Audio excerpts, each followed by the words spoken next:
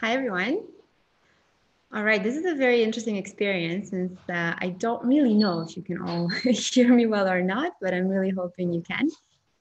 So welcome everyone to our AdMaCamp online demo day, which we will kick off in just a little while.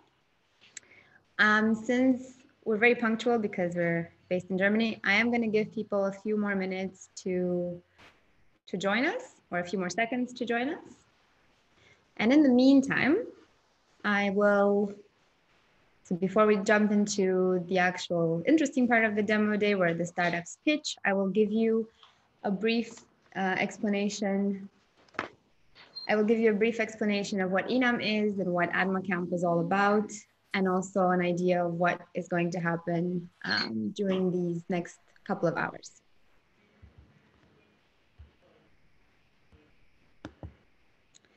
Okay, so first of all, I'll show you the agenda of the day just to quickly introduce myself. My name is Antonia.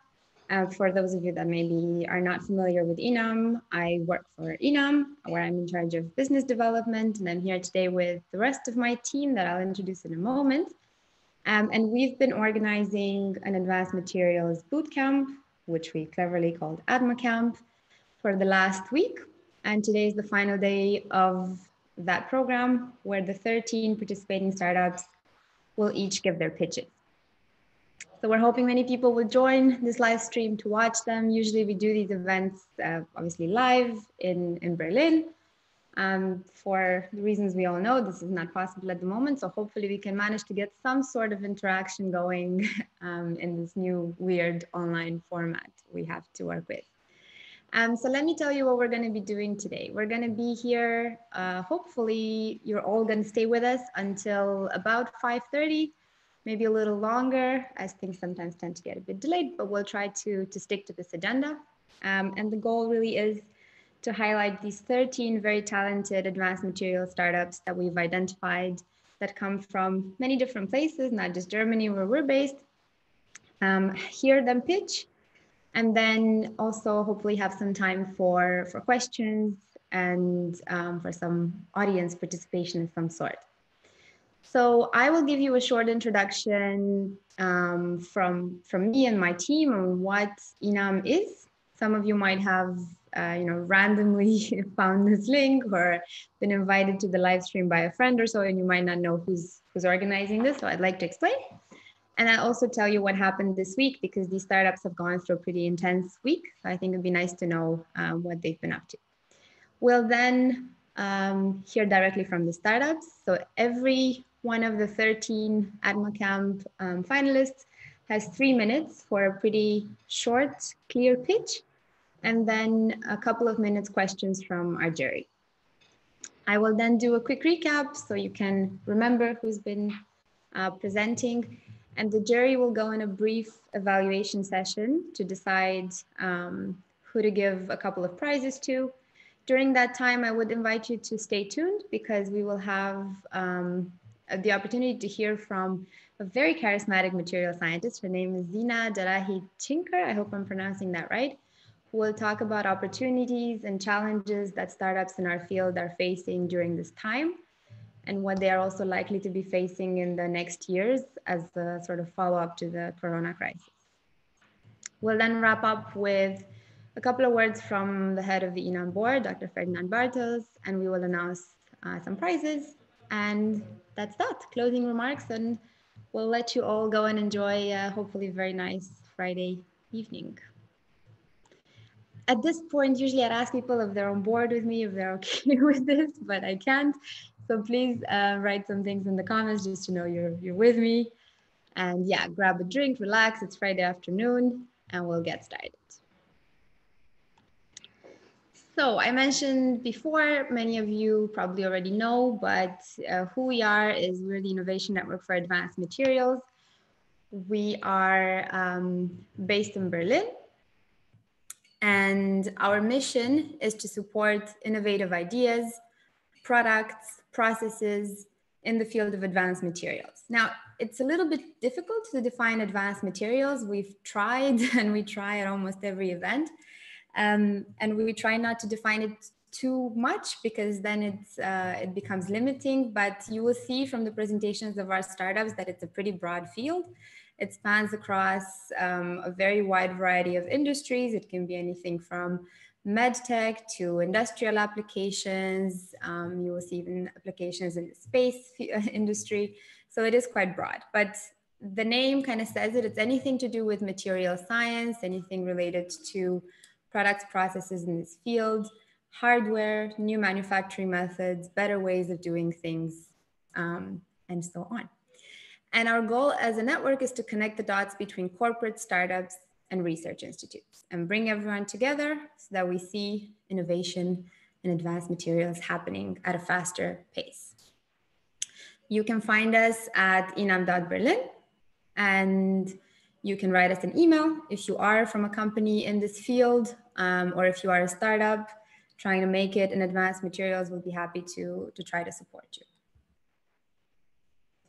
To give you an idea who is in our network at the moment officially, so we have a lot of unofficial partners as well, companies and people that we work with that represent our extended network. I'm pretty sure many of them are watching now as well. But officially in our network, we have 16 companies. So that can be either large corporations like Sony or Bosch, or smaller companies, smaller medium enterprises. We have 4 research institutes and 19 startups that are official members, and hundreds of other startups that we've worked with over the past almost 6 years now, five or so years. So what we do for our members, once we have someone joining the network, we try to support them in all ways. Since we're a network, the main thing we try to do is connect them best we can. If they are a corporate member, we try to find the startups that would match their interests that they can then work in collaboration with. We organize custom events, as I'll show you in a second. We give our members access to events at our accelerator, AdMaCamp, that we organize once a year, such as this program right here, AdMaCamp. And of course, an access to our database that we've built up over the years. After this program, AdMaCamp, we will be continuing this year with our yearly accelerator program, which is called very similarly to AdMaCamp, just to confuse you. It stands for Advanced Materials Competition, and this will be the 5th year that we run it, but the first time that we run it online. So hopefully this moment right now is a learning experience for me, for Chris and Christina as well, to learn a bit how to do these kind of events and to do them better. So far we've had 45 startups go through our accelerator. They've come from 18 countries, and hopefully they've all learned a lot. I see some of them saying hi in the comments now, so that's nice. So this is also something that we try to do, to keep very close in touch with all the startups that we supported over the years, and also bring them back to mentor the new startups. So many of our AdMaCamp participants today would have had mentoring sessions from past participants in AdMaCamp, if that makes sense. Another thing I briefly mentioned earlier, we do custom events. So those events can look like open innovation challenges, for example.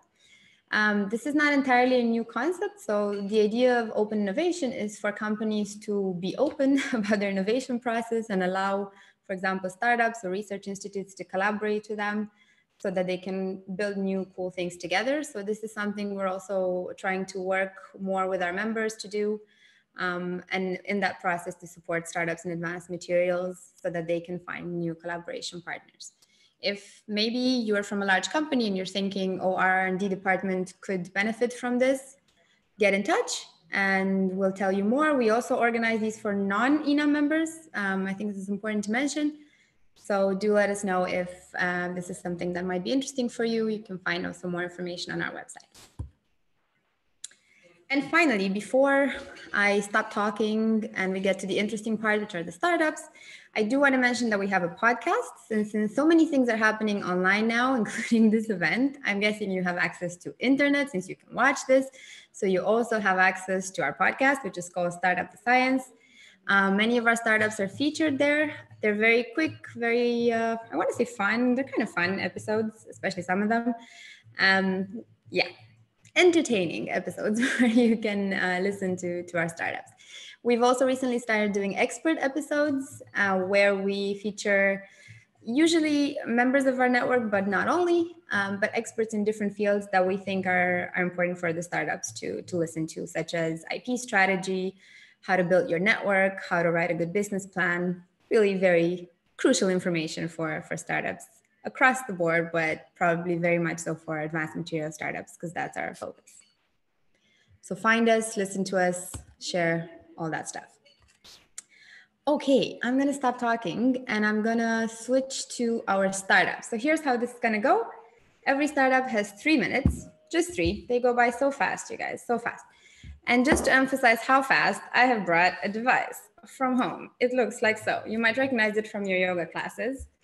And what we're gonna do is every 3 minutes, as the startups finish their pitch, I'm also gonna set my timer. I'm gonna bang this thing, and it's gonna make this very annoying noise, or calming, depends on how you wanna view it. And that is when you as a startup know I must stop talking, and then we switch to the jury. I have a couple of more slides before we start, which I didn't realize. So let me just go back to those. I do want to tell you what happened during AdMaCamp. So first of all, I said it was a 1-week program. So what the startups got during this time is advice from investors. We had an investor workshop. So thank you to Marie and Wilhelm who gave that workshop. We had a pitch training taught by Serena, who I think is also here. I think I saw a comment from her. So thank you, Serena.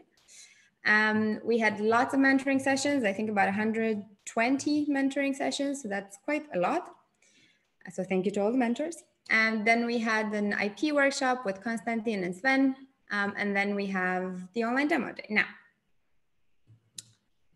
we have 3 prizes that we're going to give out towards the end of this 2.5-ish hour event. And those are, one of them is offered by 24IP Law Group, and that is exclusive IP consultation services. Super important for startups that need patents, like all of you. The second one is a workshop in how to better develop your business plan and your marketing plan. This will be delivered by Continental, by Contitech actually, which is a division of Continental. And then the third prize is a 3-month professional Motion Lab membership. In case you don't know Motion Lab, it's a space here in Berlin that supports hardware startups. And they've kindly offered this prize for one of our startups. Good.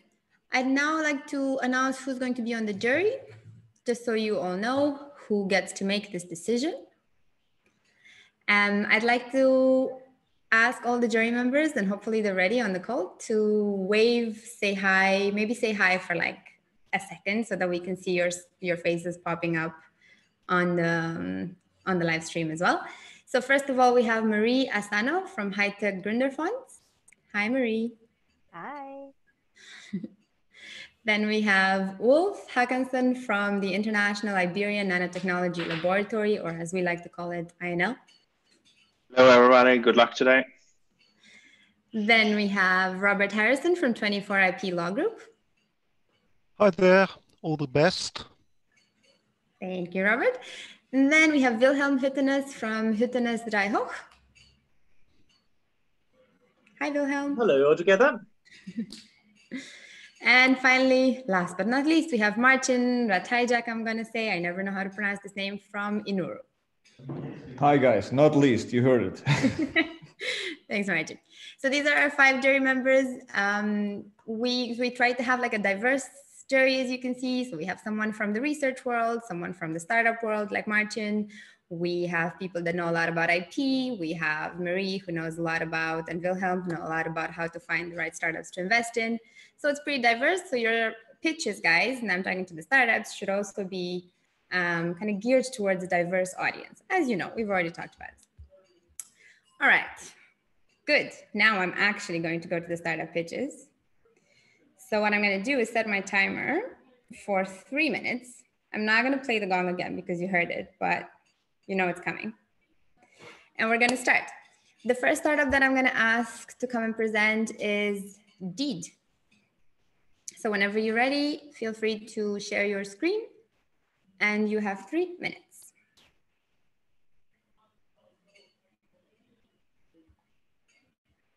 And I'm going to stop sharing my screen. That's a good point. Hold on. It's all part of the online experience, guys.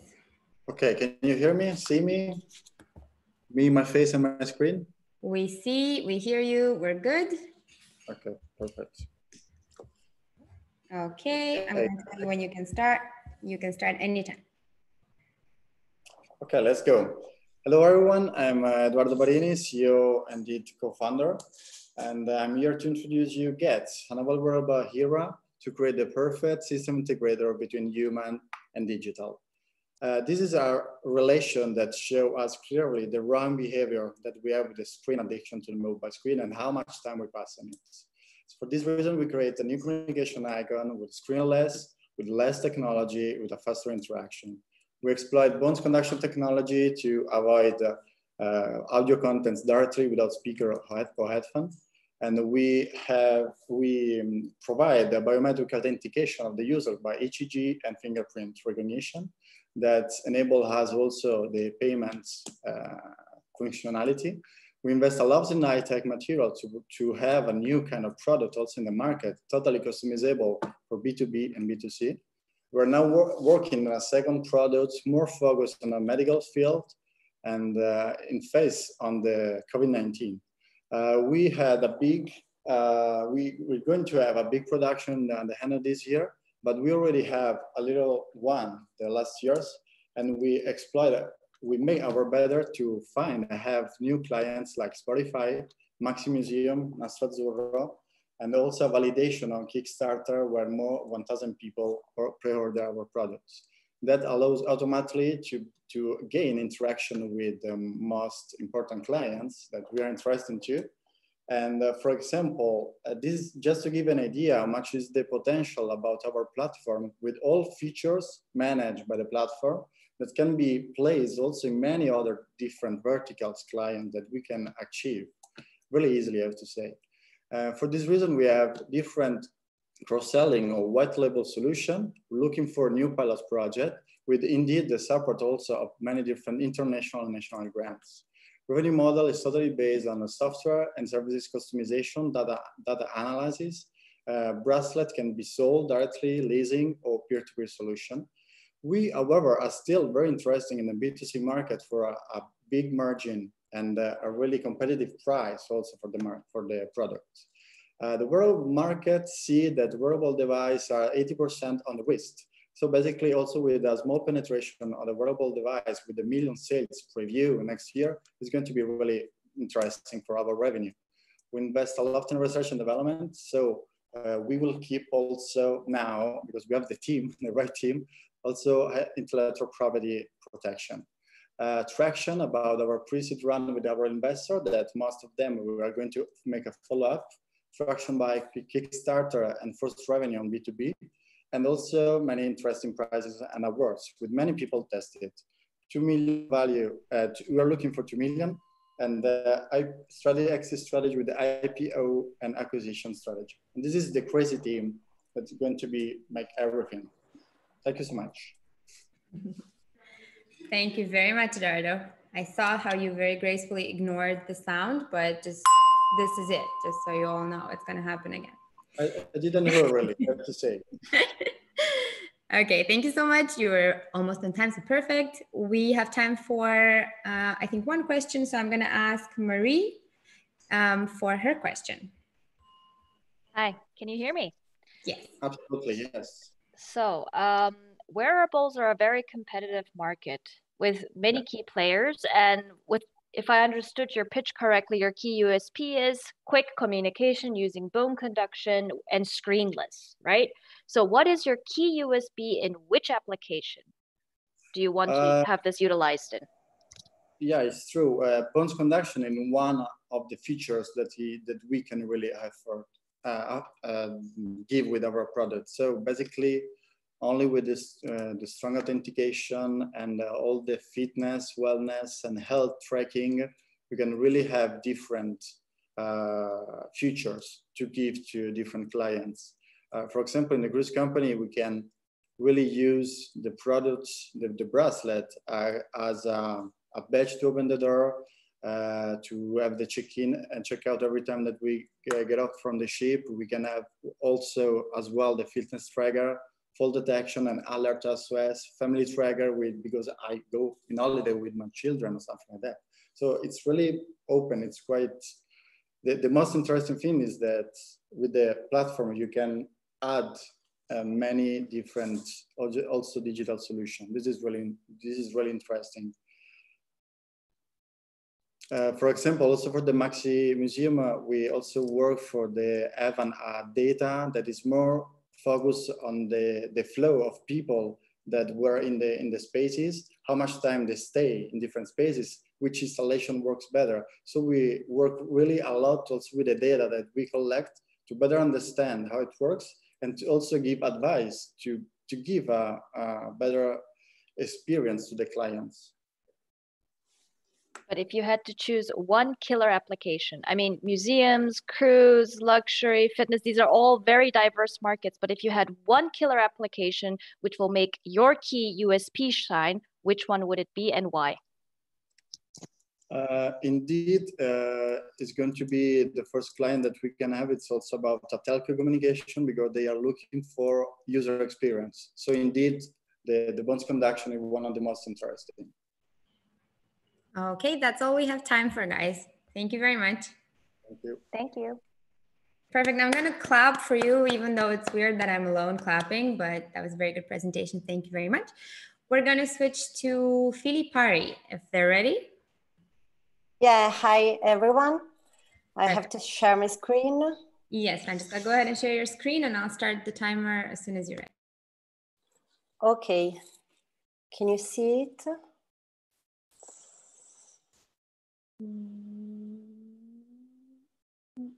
Yeah, we can see your screen.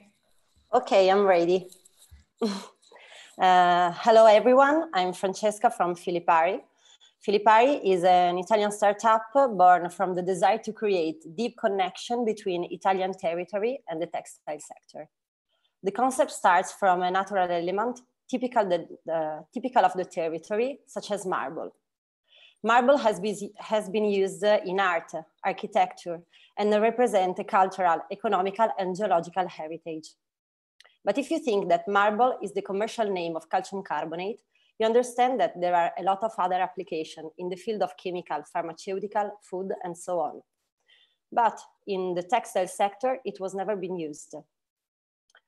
The stone industry produces in Italy more than 3 million tons of leftover every year, with high cost of disposal and the necessity to find a new solution. Marmor is now wearable thanks to Marmor. It's a patented marble-based microfilm that could be coupled with any type of natural, artificial, or synthetic fabrics. But why marble? Marble gives the natural color, replace the chemical agent. Marble also improves the high abrasion resistance performance. And the calcium carbonate gives to the material a soft, light, and comfortable touch feeling. The project has several advantages. We have 2 patents, both of product and process. The material is easy to produce because we use existing machinery and is in outsourcing, ensuring flexible and light company structure. We create a cross synergy between stone district and the textile industry, and the material is very versatile and could be used in the field of transport, furniture, or fashion. We started to use it in apparel through our own women's wear collection of raincoat and skirts. The collection represents a strategic asset to understand the interest on the market and the material wearability. But the second step was to give the patent license to a big textile company that can produce and commercialize the material to other fashion brands that are interested in. The next steps involves the internationalization of the patent, the go-to-market in the footwear sector, and the go-to-market in the furniture one.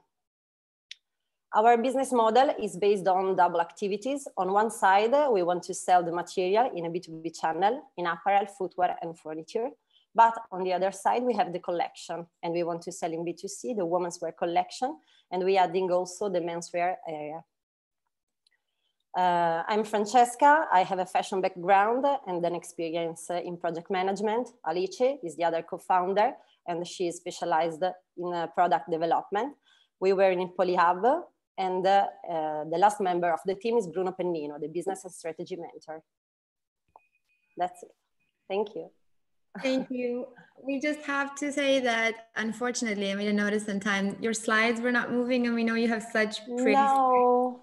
So maybe what I'll ask you to do, I don't know why. It's okay. These things happen, and I think people are understanding of problems online. Maybe what I'll ask you to do is just, if we can try again, and you just go through the slides, maybe without necessarily presenting them, just because they're so nice, and it's not really fair if you don't get to present. Okay. Okay. Let's try one more time just to go quickly through them. Antonia, I don't understand. Can I block my share screen? No, you just have to click on basically changing the slide down here. So in this, exactly. Ah, okay. Yeah. Okay, that's why. Okay. So, maybe you can just quickly for 1 minute go through some of your favorite parts of the presentation. Maybe show us some samples of the material.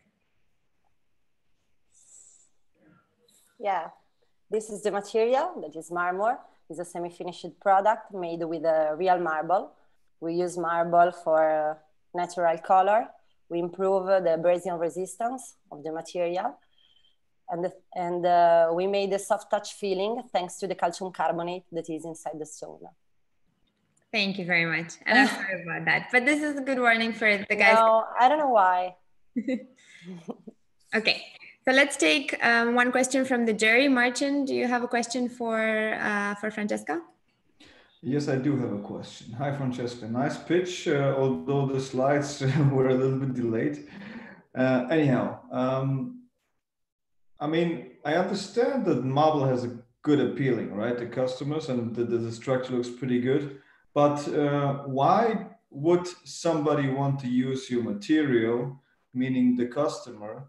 And how do you want to approach the market? What's your go-to-market strategy like? In short detail, 3 milestones. Okay. We decide to use marble because it has several performances and also aesthetic effect. The color of the microfilm depends from the marble that we choose. So we can choose the white Carrara one, we can choose the Rosso Verona. In Italy, we have a lot of marble. So it depends on the marble that you choose. Marble improve also the abrasion resistant, make it high abrasion resistant. So you can use it in different fields such as apparel, furniture, or maybe footwear. I think that our material could be competitive on market because we have 2 focus. The first one is the sustainability, and the second one is the performance. So it's a technical material that could be very versatile. Okay, and how would you approach the market? So what's just, let's say, go-to-market strategy in 3 milestones, 3 words? Okay, we started with a collaboration with a big company. It's a textile company that can produce and commercialize. So we activate a license, the patent license. And thanks to this license, we can commercialize with this big company. We are a startup, so we are very small, and we have to collaborate with big brand that wants to use the material. So open innovation is now one of the good option to go to the market. And the next level will be to produce in outsourcing, but commercialize by ourselves. So we can have more margin and we can grow up better. Okay, thank you so much. Thank you both. And thanks for being patient with us with the slides and for sharing them again. And guys, make sure your slides are working now. The next one's coming up. Thanks a lot, Francesca. I'm going to ask you to stop sharing your screen and then we'll ask. Okay, thank you. Thank you. And then we'll ask Garnet to come up next. If you're ready.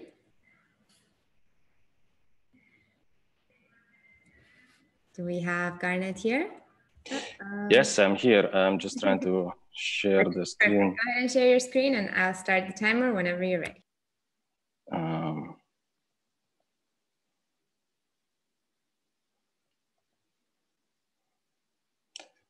Doesn't seem to work properly. I don't know why. Unfortunately, this is one of another. Let me just. Do you want to share your camera and pitch without slides, maybe? Well, that. Hold on. Let's see.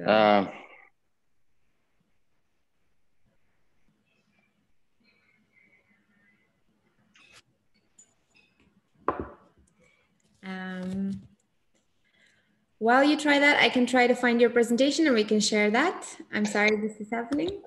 I'm sorry this is happening too. I changed it. That's the reason I'm. Okay. Guys, everybody else, have a look and make sure your presentation is ready. In the meantime, what I will do is, if you want, I can share my screen and present the previous presentation you sent to us. Not really, it doesn't really make sense. If someone else can go next, I'll just try to maybe send it to you. Yeah. No worries. Okay, the next one up was AC Biod. Maybe we can switch to you and then we'll come back. Just a moment. Sure.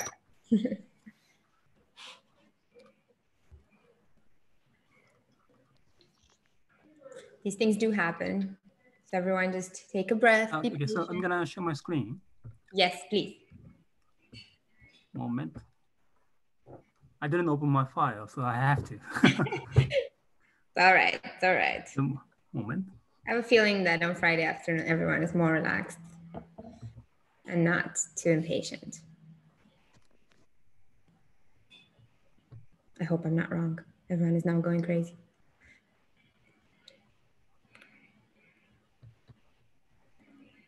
Can you see my screen? Yes, we can see your screen, I think.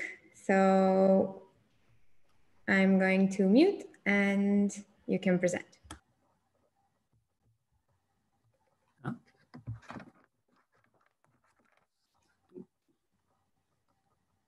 So can I start?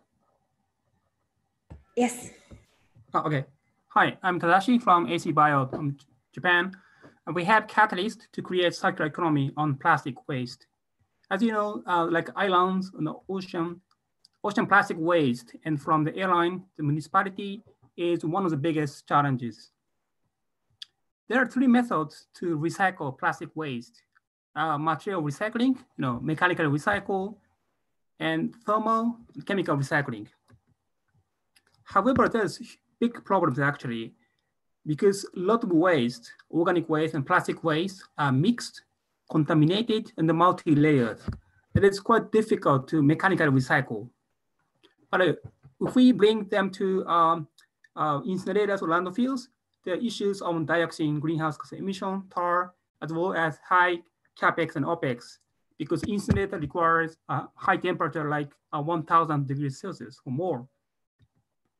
So here's, I'd like to propose chemical recycling that can recycle the non-recyclable plastic waste, turn them into biofuels, carbon, and virgin plastic materials, rather than sending the waste all the way to incinerators or landfills. So this is a decentralized way to recycle plastic waste. And we have two different catalysts. The first one is we named the Kasumi, the one we are ready to sell and patented. We carbonize waste that is mixed between organic and plastic. We don't need to separate, and turn them into carbon, which will be recycled. The other one is we are still developing, that's decomposed plastic waste, such as PET, PP, and PE, from polymer to monomer, virgin materials. we already have a partner for the machines, a mixer and feeders that can accept up to 24 tons per day. It is YouTube, but let me skip today. So there are 4 advantages. One is a decentralized eco-friendly solution. That means the clients can save waste shipment costs and tipping fees, and also good for island or off-grid areas as well. And we can up to 50% reduce the energy cost because of the lower temperature of reaction. And the zero greenhouse gas emission and dioxin. And clients can also sell the carbon generated from the waste, such as for this, biofuel, carbon, and industrial purposes. The market is growing. It's going to 19 billion US by 2026. And our business model is simple. We are a fabless company and manufacture through OEM and sell. In the long run, we want to provide licensing. Here's our traction. And let me skip this. And here's the last slide. We have 5 members on 3 engineers and myself. I was an investor on this industry in the long run. Thank you. That's perfect. I didn't even have to use my gong, even though I really enjoy it. Okay, I will now ask the jury for one question. Maybe I'll ask Wilhelm if he has a question for Tadashi. Yeah, thank you very much for this presentation. I understood that you have 2 machines ready already. How is your actual go-to-market strategy in this case? You said your final goal is licensing, but how are you going to conquer the market with your machines? Do you have a pilot customer? Yes, we already sold 1 pilot customer in Japan and got a good result. We already received 5 LOIs in France, Dubai, and 1 in Singapore through my networking, and also accelerator programs like INAM. So we are getting some contact and inquiries. And in the long term, we want to provide licensing to chemical or catalyst company in each area. So the main revenue that you are creating is from licensing, from producing and then licensing these machines, if I understood that correctly. No, in the short term, we will sell machine and catalyst. Yeah. And the catalysts are subscription model because they need to replace regularly. And then in the long term, we want to provide licensing. Not soon, because first we want to sell. Thank you very much. How much are you planning to raise in this investment round? We have already secured 400,000 euro and I'm going to raise additional 150,000. Perfect. Thank you very much. Yeah, thank you. Perfect. Okay, you guys are very disciplined time-wise, which is something that makes me very happy. Okay, we're now going to move on to another startup. So just to remind you, we have 13 startups in total, so that's quite a few. So I'm going to try to take some breaks at some point, but I think we can go through a couple more. So next up, we have Blacktop Labs, if they're ready. Yep. Perfect. Anytime you're ready, Tanya, you can share your screen. Same drill.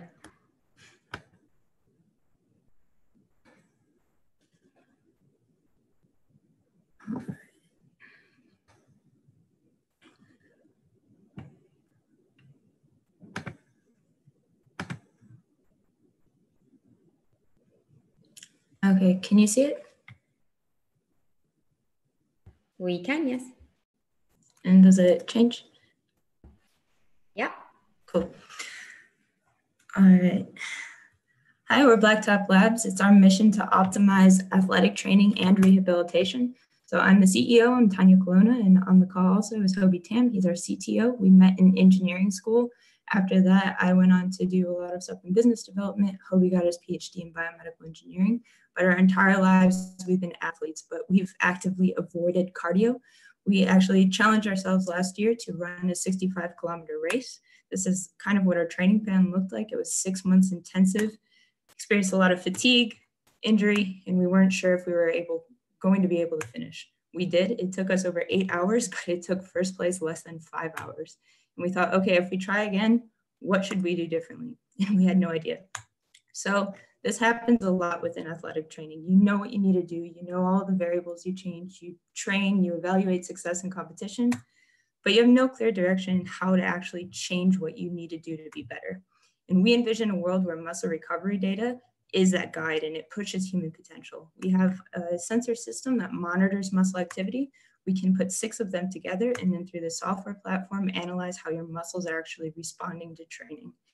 All of this is done wirelessly. And if you measure how your muscles respond, you can train to optimize that adaptive response. It's easy to use, 2 minutes to apply, use it in the gym, get your actionable metrics. And with this, we can create personalized thresholds and build up to using artificial intelligence. We've strategically placed our company within the market, and we plan to actually target very specific markets as we expand so that we can eventually have a total addressable market of around €1 billion. And with that, we expand with validation necessary, reducing costs, really specifying what the market needs. Strength athletes are willing to pay for this right now. We've interviewed over 30 of them, 30% worldly ranked, 100% overtrained due to lack of data, and 28 out of 30 are willing to pay for this right now. We've been validating the hardware and software with key opinion leaders for 1.5 years, and we're continuing iterative design with customer feedback. Our plan is to sell B2C directly to athletes and coaches with a hardware and a monthly subscription model that's price differentiated based on which market we're going into. Here's an overview of our financials. We have enough runway to get us through March of next year. We plan to break even around 2023, and we want to exit with a fitness tracking company. So with that, we also have more support. We have a perpetual worldwide exclusive license of these sensor systems with our firmware developers and also working on a dry electrode technology.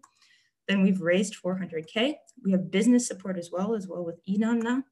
And we have been testing this, like I said, with a top tier physiotherapy practice, and Hobie has also been testing it a lot during quarantine. Our ask is for 800K so that we can push marketing and sales, hire more people onto our team, and we're also looking for an adhesive patch design if INAM has any connections. And boom. Sorry, I just really wanted to do that. I realized you were already done. All good. Thank you very much, Tanya. I really liked your presentation. I particularly like that Hobie has been testing it on himself. I will ask Wolf now to ask any questions from the jury. So thank you for a lovely presentation. And my first question relates to the exclusivity and the supply you have for the sensor. How sensitive are your business model to that relationship?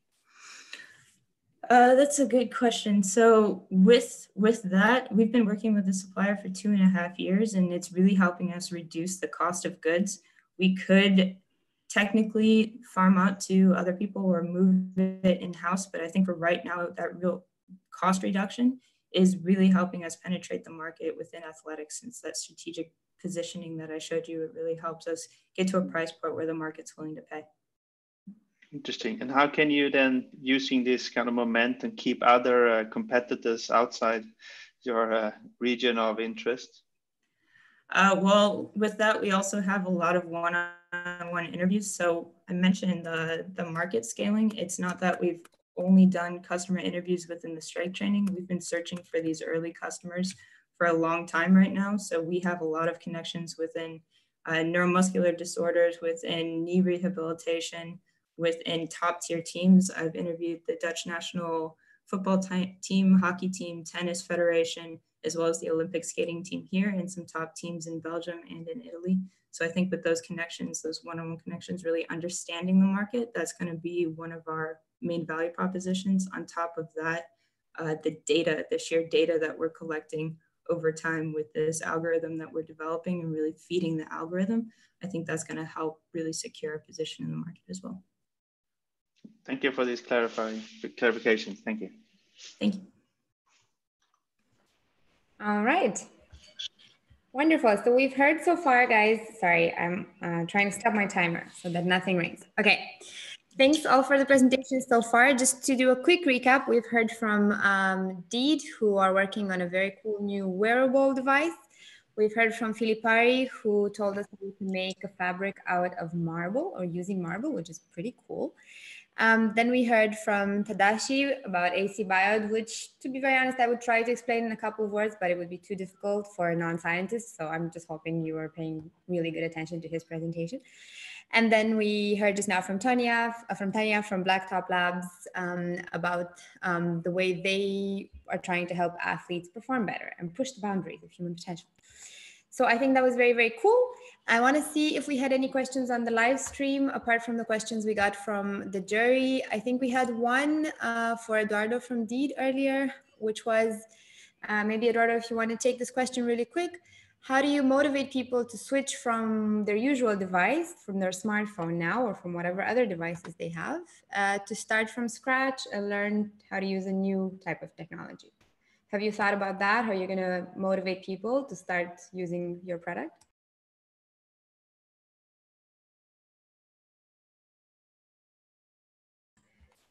Do I have Eduardo on the line, or have I lost him? We have lost him. No, he's here. Eduardo, can you hear me? Yeah, tell me. Okay, I'll very quickly repeat. So we had a question on the live stream for you, which was, how do you think you're going to motivate people to start using your technology instead of the existing one that they're using now, usually smartphones? This is on YouTube platform, yeah? The question? Yeah, that's right. Yeah, because I don't hear so well. How to motivate people to switch from their usual smartphone to start from scratch to learn. I have to say the added value of the products is exactly that we really have a faster interaction with many different features.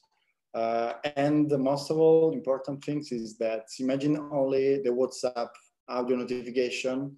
You can directly receive the bracelet vibrate, you listen, and after you can directly answer without touching anything. So INAM, same things is about the payments. We're starting to see in the metro station that you can pay with a credit card or something like this. You don't need to pick up the phone or the wallet. You can directly pay with the bracelet.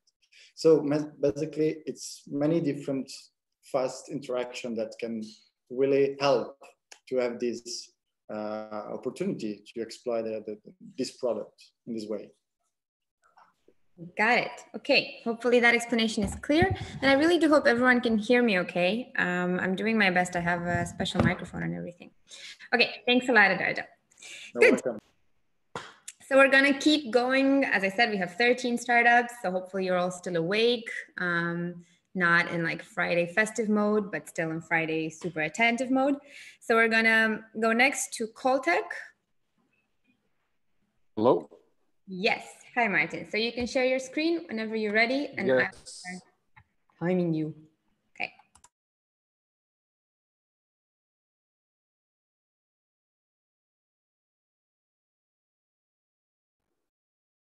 Perfect. We can see your slides, so it should all be fine. Super. Yeah. Today we're talking about nature-friendly disinfection of viruses. My name is Martin and I represent the company Coltech. So we are focusing on a problem which is destroying the viruses on a surface in public areas in large volumes, regularly and cost efficiently. Imagine yourself, you use a soap for personal use at home, works perfect. When you enter or attend the supermarket, you clean your hands with the liquid containing alcohol, also works perfect. But when it comes to the large areas, then nobody will use probably those technologies. There are different ones. And our value, what we see is that we can open the restrictions, existing restrictions earlier. We can be environmentally safe, and we do it with a natural product. The team behind comprising the scientific and managerial knowledge are 4 people. I would say that the idea is developed in University of Russia. And we definitely have 40+ years in development of different protective materials, as well as military and nuclear industries. So there are much more people behind us than you can see here in the slide. Today, there are several technologies existing. Here I just listed 3 of them, most popular ones, say sodium chloride, and those are applied to surfaces today. but when it comes to large areas, again, it's costly. Therefore, we have developed our know-how to make environmentally friendly and water-based disinfector with adjustable pH value, which is applied on the surface and disable virus from the further viability. So even it will fall also in a soil, in a park, in a city. It will help and be as a fertilizer for the soil, given that we have acid rains and our soil basically is acid. Our basic advantages are it's a natural product, given that it's 99% water-based. It is cost efficient for production on-site in a larger amount so that we can deliver dry mix to the site. And only delivery costs of the dry mix to the site occur because the material itself is very cheap in a way. Our unique selling point is a method of production for the different type of base material because the base material are different in different corners of the world. But here you can see the map where we can get it. So I'm sorry, that was my super special gong. So I'm afraid I have to stop you there. But I think we all got the main ideas, and I think we all want this product to work and be available. I'm going to start with a question from Marie. Hello. So Martin, thanks for your presentation. I like your environmentally friendly spin, and I think that's really important. The question I would have is, well, since it's 98% water, you said, I know that viruses can be hydrophobic and hydrophilic. Does your disinfectant product address all kinds of viruses? What types of viruses do you want to target? And what is the steps, developmental steps your company is going to go through to validate that it does what it's supposed to do? Yeah. First of all, we are talking about hydrophilic. So they have, given that the virus is a fat lipid shell, this product creates the environmental film, which is alkaline environment. And we will test, we will test on known viruses, which are, say, listed for those technologies which are most popular at the moment. And our laboratory tests in the future, of course, will cover all the rest what will come. So there's an unlimited number of viruses, and we will keep testing them. But what about lipophilic viruses like herpes or influenza? I cannot answer this question at the moment, so to be honest. Okay, but you have sort of a road plan where you intend to address certain types of viruses, because obviously you have to go past regulatory authorities. Absolutely. If you're selling a product, okay. Definitely. So we're in the very beginning of the road. As you see, we haven't defined our pricing strategy as well, since we haven't talked with our customers. We have to still find the cost structure of our customers, so it will come. And you did mention cost efficiency as one of your key USPs. Can you tell me a little bit about how much I mean, for sure, you said you need to work on your pricing strategy, but what kind of, costs we're talking about here for your product, and how much your competitor's product costs? Say there are different technologies. Say sodium hypochlorite, 1 cubic meter costs €9 per cubic meter. Well, we can do it below €1, definitely.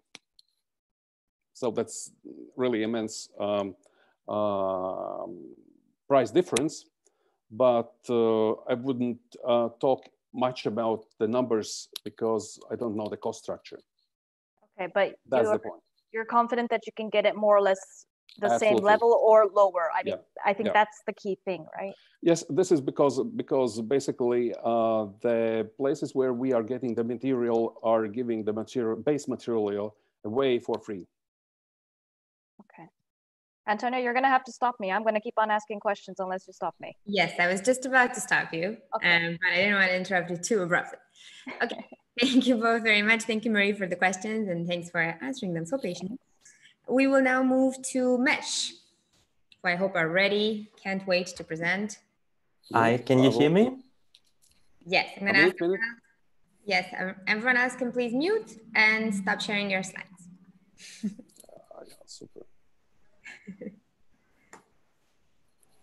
Can you see my screen? Not yet. No. No.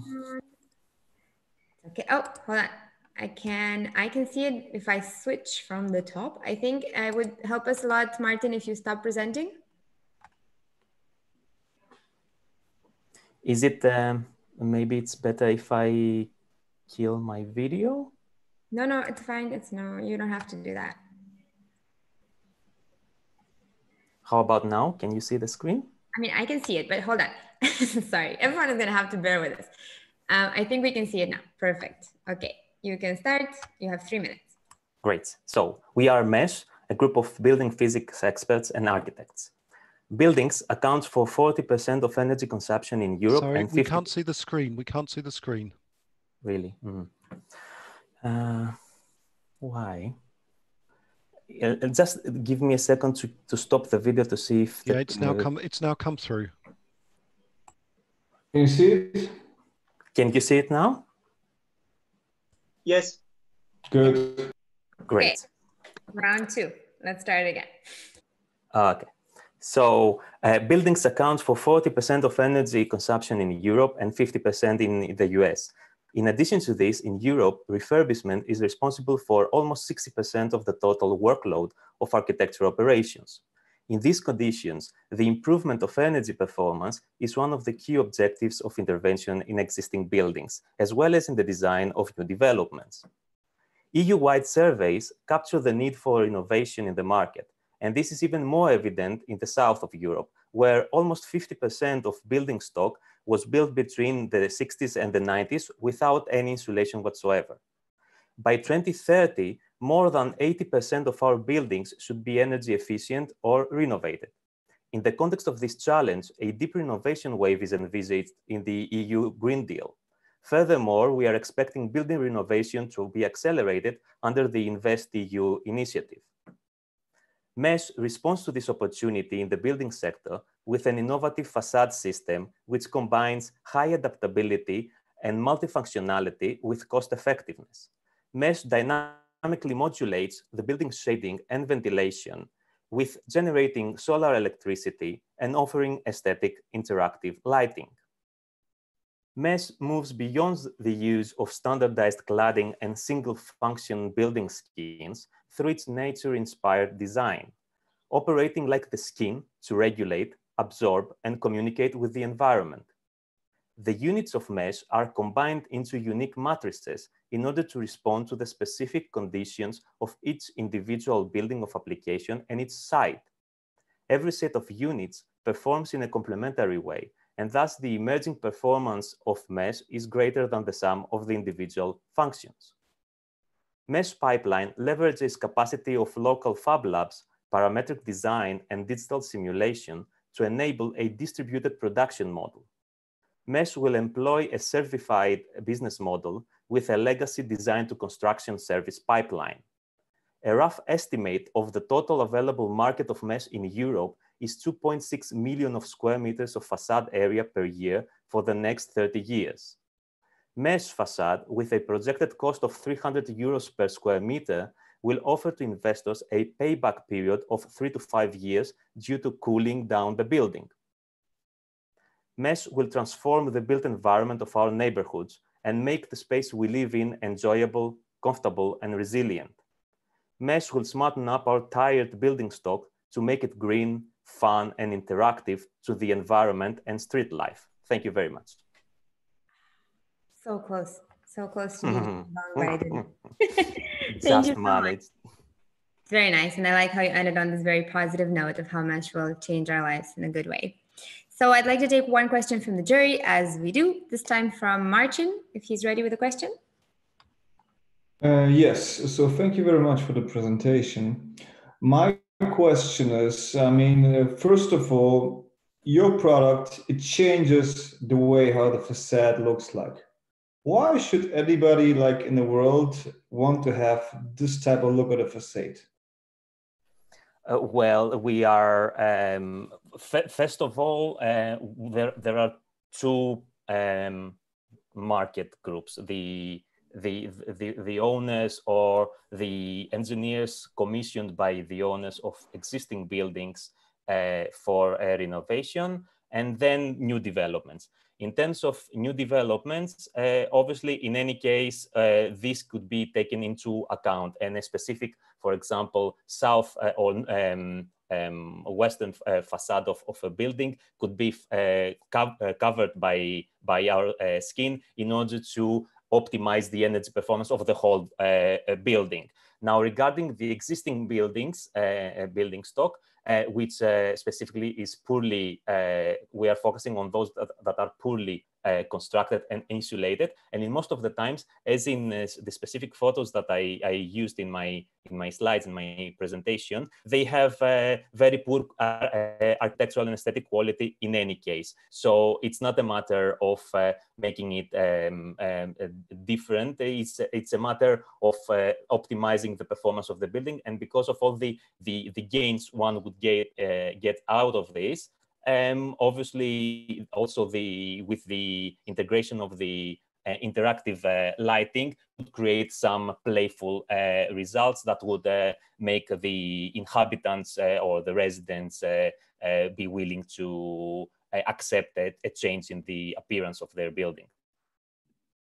Okay, I understand. Thank you. So, I mean, what you just said and confirms my theory is that you have just narrowed down the market. You said that it's more probably that new people for new designs will take it, and the other ones, of course, there's a benefit, but you don't know. So the key question is, even for the market that is sounding like, you know, very interesting for me, is how do you protect yourself that somebody else is going to do that? I mean, I understand that this is an integrated system out of existing components. There's no material-based IP behind it. Am I correct?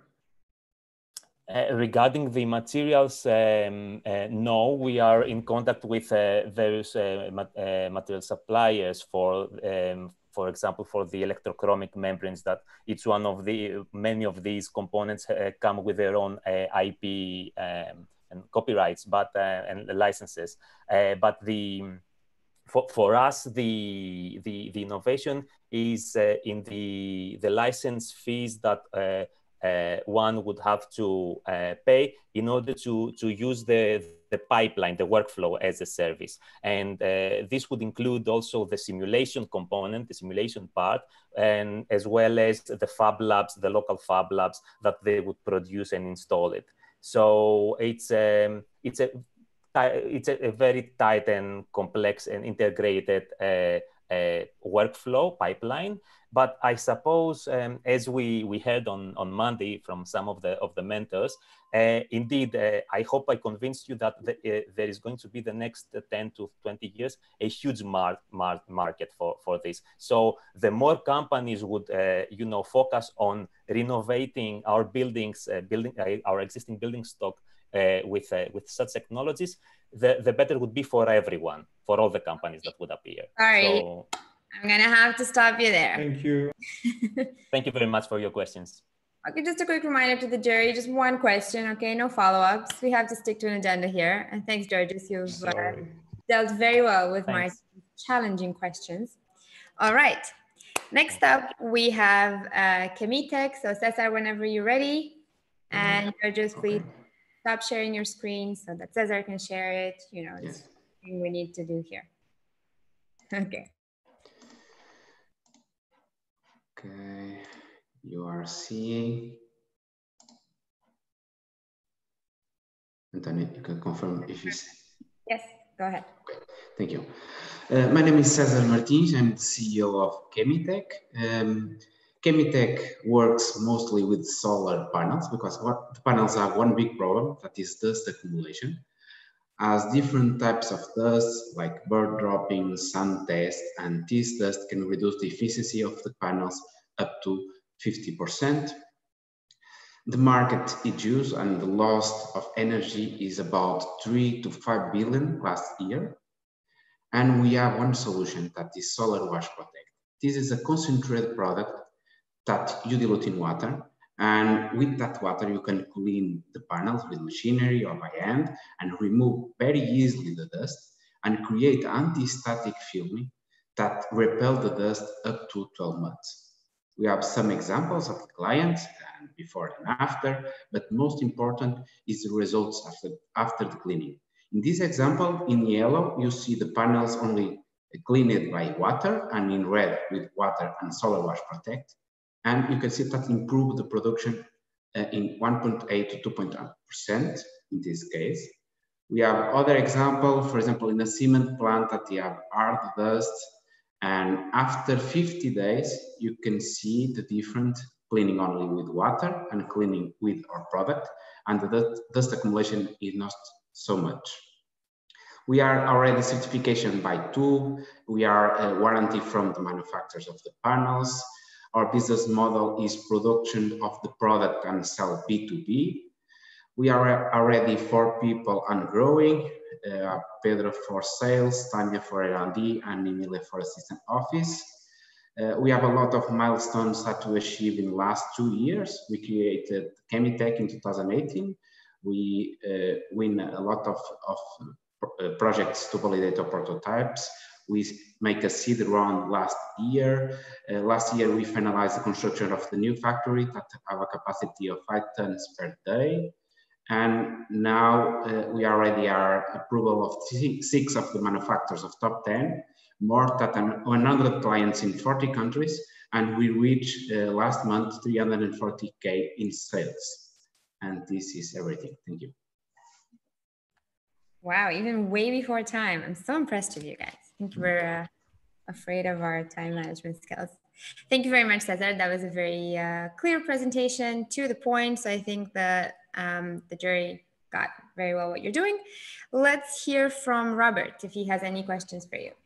Yeah, thanks very much indeed, Cesar, for giving us that presentation. You showed an article from a website or a magazine suggesting that this was a known problem, PV magazine. Thank you. So there's that's dated 2019, and we know that there are other people working on similar solutions.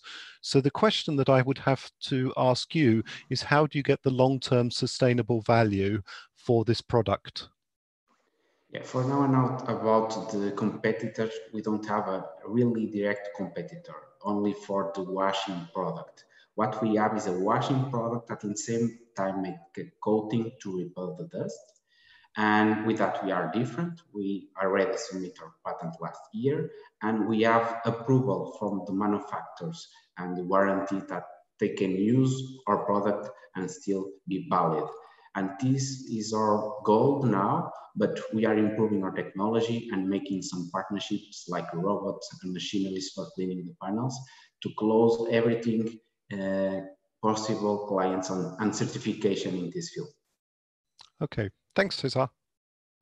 All right, great. Thank you very much again for your presentation, Cesar. So there are a few questions coming from the live stream, but I would like to do is keep going through a few more pitches, and then we'll stop and take some of them. In the meantime, guys, if you are also watching, so you, the startups, are also watching this on the live stream and you see a question addressed to you, feel free to go and answer it directly on YouTube as well. Okay, next up, I'm going to move to MQS, if Mark is ready. And here... Yes, hi. Can you hear me? I can hear you. You can share your... Oh. There's like a background noise behind you, Mark, but I think there's nothing you can do about it, so we'll just push through. Okay.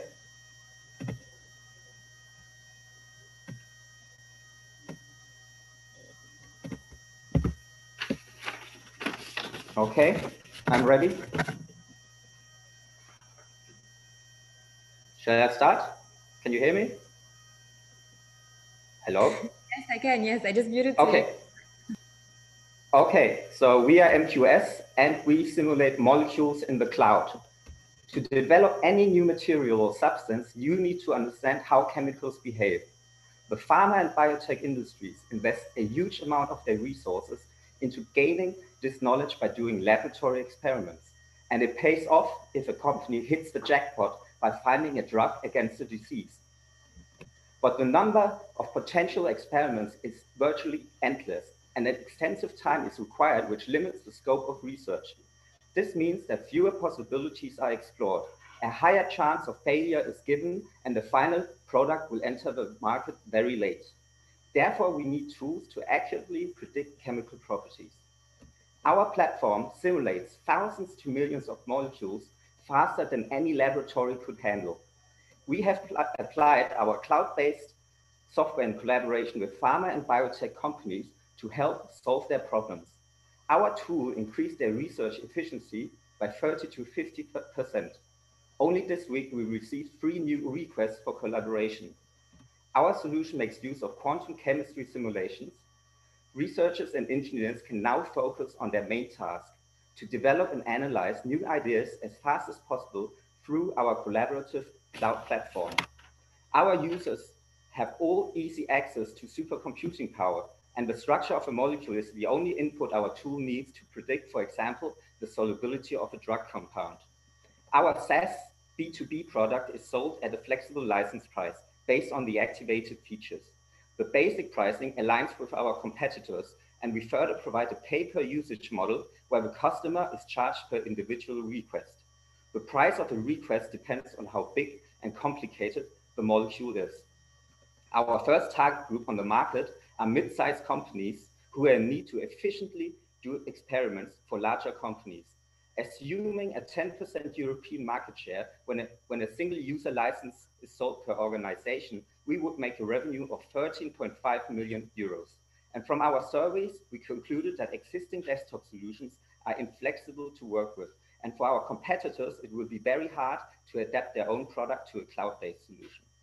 Our team consists of Lukas and me as the CTO and CEO. We both hold a PhD in chemical engineering and have expertise in quantum chemistry, thermodynamics, and software development. Tao is our skilled backend developer, Saha is our cognition expert, Adam is our UI UX developer, and our 2 business development advisors are Urs and Christian, who held management positions at Novozymes and IBM. We are concentrating on finalizing our MVP to test the market within the next 6 months.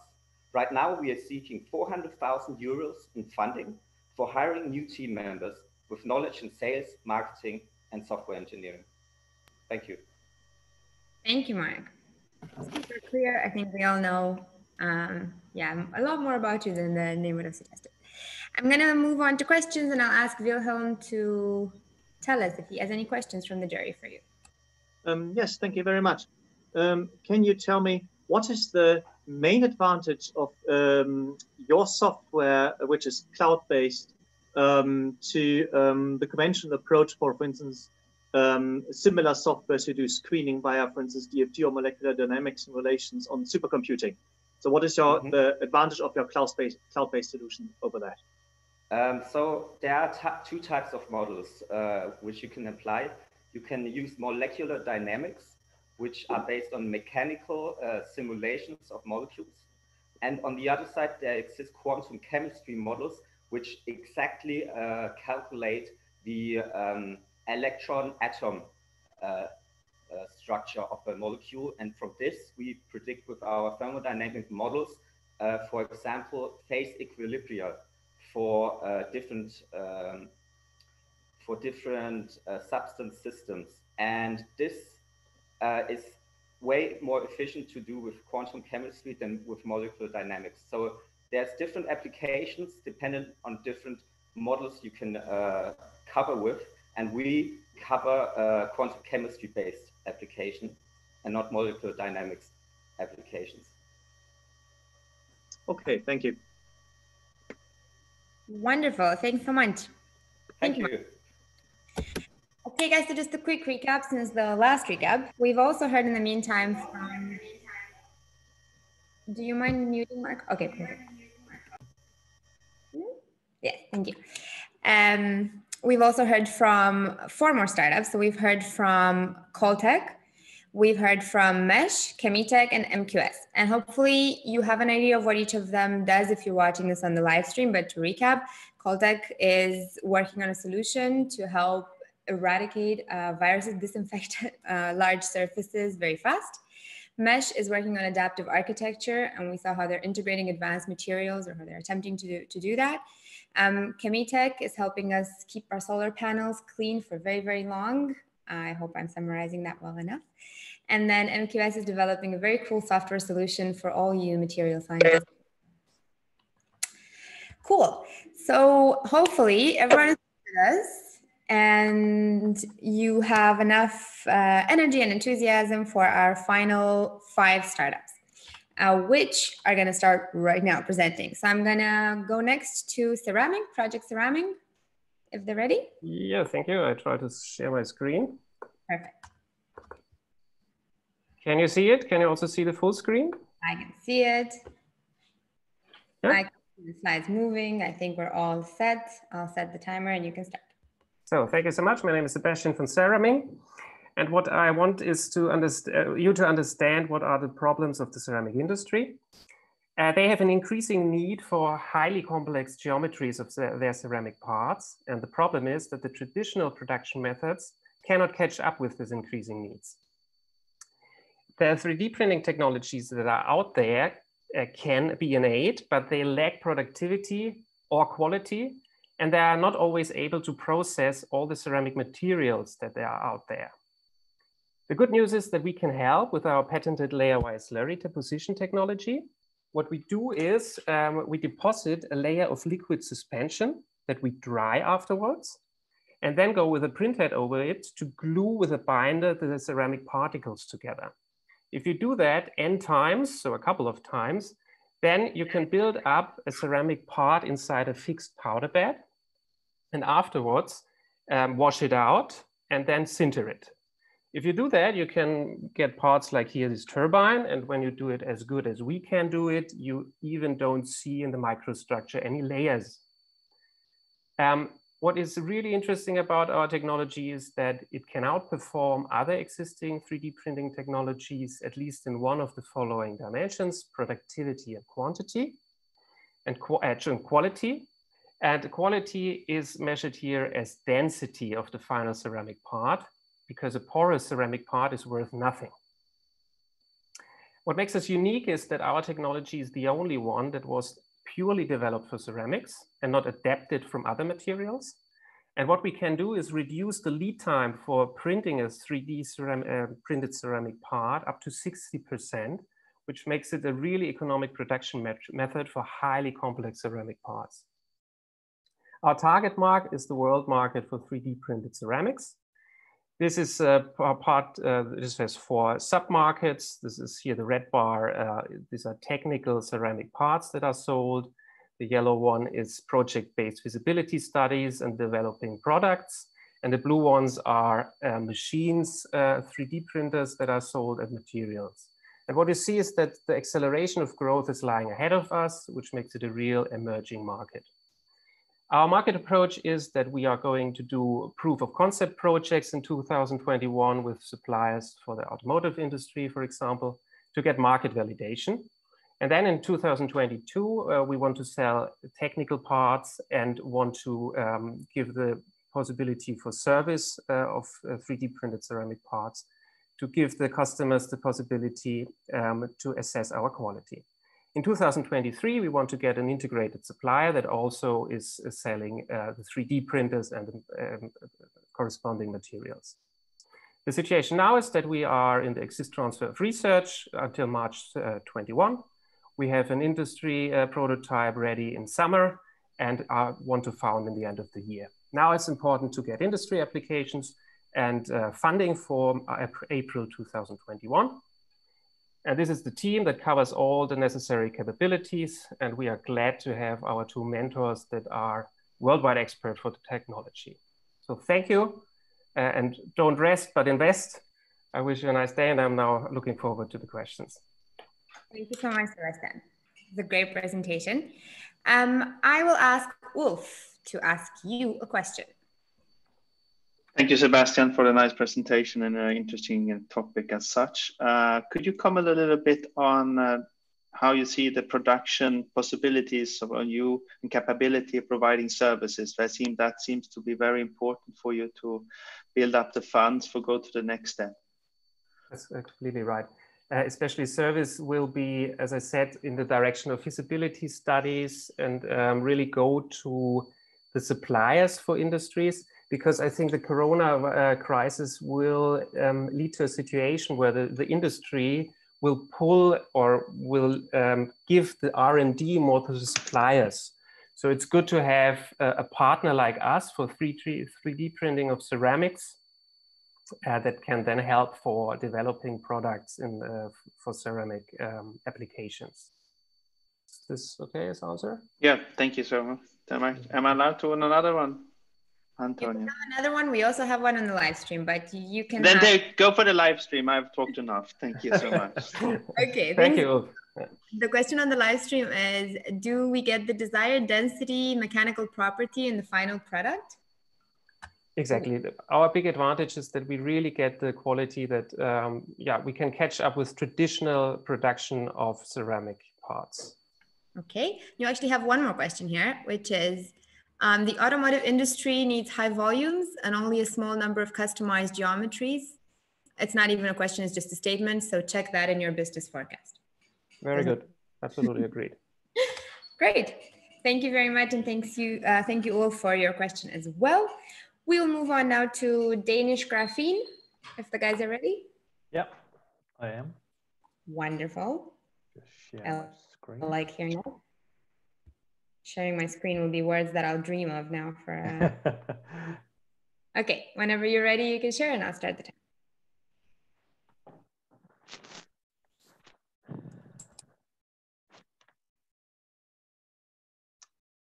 Can you see it? Yes, go ahead. Perfect. Yes, hello, good afternoon. My name is Andreas Brunsgaard-Lausen and I am CEO of Danish Graphene. First of all, I would like to turn your attention towards some material issues in industry. We have a lot of mechanical failure, which leads to costly repairs. We have a lot of static buildup on surfaces, which can in some cases lead to explosive hazards. A lot of heavy materials that if you want the strength, we also sometimes get heavy materials. Especially in transportation sector, these require a lot more fuel to transport both people and goods all over the world. With that, I would like to introduce you, those of you who are not aware, of the material graphene, which is a single atomic layer of carbon atoms. It has some extraordinary properties, which I have highlighted a few of here. The great conductor of electricity and heat, while also having very high strength. There are, however, two main issues with graphene. The first is that large-scale production is quite difficult if you want to maintain a certain quality. And the material is not compatible with other materials, meaning if you put it into a composite, it's difficult to interact with it. But with our production, we have solved both of these issues. Our process is based on electrochemical exfoliation, where we simultaneously can functionalize the material. This means we add anchor points to the graphene, where we then can customize these to match the surrounding composite, for example, to get a much stronger interaction. The final product in the production is a porous graphene powder, which can very easily be mixed into a polymer blend using simple mixing equipment. The advantages of Danish Graphene is that we have this unique production of customizable solutions where we can really incorporate any functional groups we would like. We do thorough testing of the materials, and everything we do is based on scientific data, and we do not give any unrealistic promises. We're very open to collaborations in order to improve the material for your specific application, and we deliver a high quality product that is very easy to implement in your existing production. Here I have some data of a test case where we added 0.1% of our functionalized graphene to polyurethane, saw tremendous increases in the strength, while the toughness of the material remained the same. And improvements of this size at this load is not seen in other materials. The graphene market, as you probably know, is growing, and with our unique combination of electrochemical exfoliation and functionalization, we have a unique process in the market. We're currently in talks with Vestas about a collaboration where they see that we could improve performance, lifetime, lower the material consumption, while also giving increased strength. We're working on a few different strategies as how to deliver this product, either selling to subcontractors who will deliver a finished solution to the industry, or getting material from subcontractors, making the solution ourselves, selling it from our side. Here we have the team. I am the full-time CEO, have my technical advisors from the university, and an investor team who are actively helping with business development, IP strategy, and funding. And with that, I'd like to thank you for your attention. Thank you very much. Great, let's take one question from the jury. Maybe I'll ask Marie if she has some questions for Andreas. Yep, hold on. Yeah, thank you for the presentation.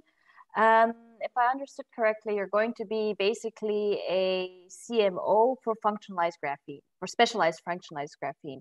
What's that one, I mean, and you're going to have many different customers, but what's that one killer application where functionalized graphene is on vogue, it's going to grow, and it's going to be your largest market segment? I'm kind of asking this because I don't think many in the audience are professionals or experts in the area. So that I think that's something that we would like to know. Yeah, so one of the very specific applications that I'm also have been focusing the most on is on lightweight composites, where when you want increased strength, a lot of the time you can add a lot of different filler components, but these can sometimes compromise the existing matrix and thereby actually worsen the material. So the addition of our functionalized groups and thereby these easier interactions with the surrounding material means that we can go at much lower loadings, so we don't worsen the material by, we simply just improve the performance. And mainly I've been looking into transportation, so aviation, automotive, those sorts of areas where a lot of plastic is used currently. So yeah, improving those areas is Thank you. Yeah, thank you. And if we have a moment, Andres, there's also a question on the live stream from Lucas. He's asking, are you producing graphene flakes, graphene oxide, or reduced graphene oxide? And is there a possibility of producing all of these or treating your product into any of these? So we're producing graphene nanoplatelets, so the flakes, as you would say. We don't produce graphene oxide. I have also done that previously in my studies, but it's not nearly to the same degree of oxidation. And we can also customize the functional groups, unlike graphene oxide, where you can simply just oxidize it. There would be, you could, if you wanted, take our material and change it into graphene oxide, if you like, but I would think you would get a worse material if you do that. So that's not really ideal. Okay, thank you. All right, and I think there are more questions for you, but if you don't mind, I will ask you to take them on the live stream so that we can move on to the next presentation. Yep, I will do that. Thank you very much. Perfect. We're going to move next to Siddharth from Tivari. Yeah, I'm here. Hi, Siddharth. So you want to share your screen? Definitely. Just a minute.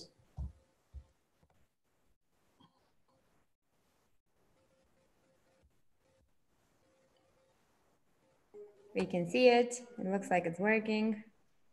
It feels like a victory that it works. Okay. So good afternoon to everybody. The company is Tivari Scientific Instruments, and I will be talking shortly about that.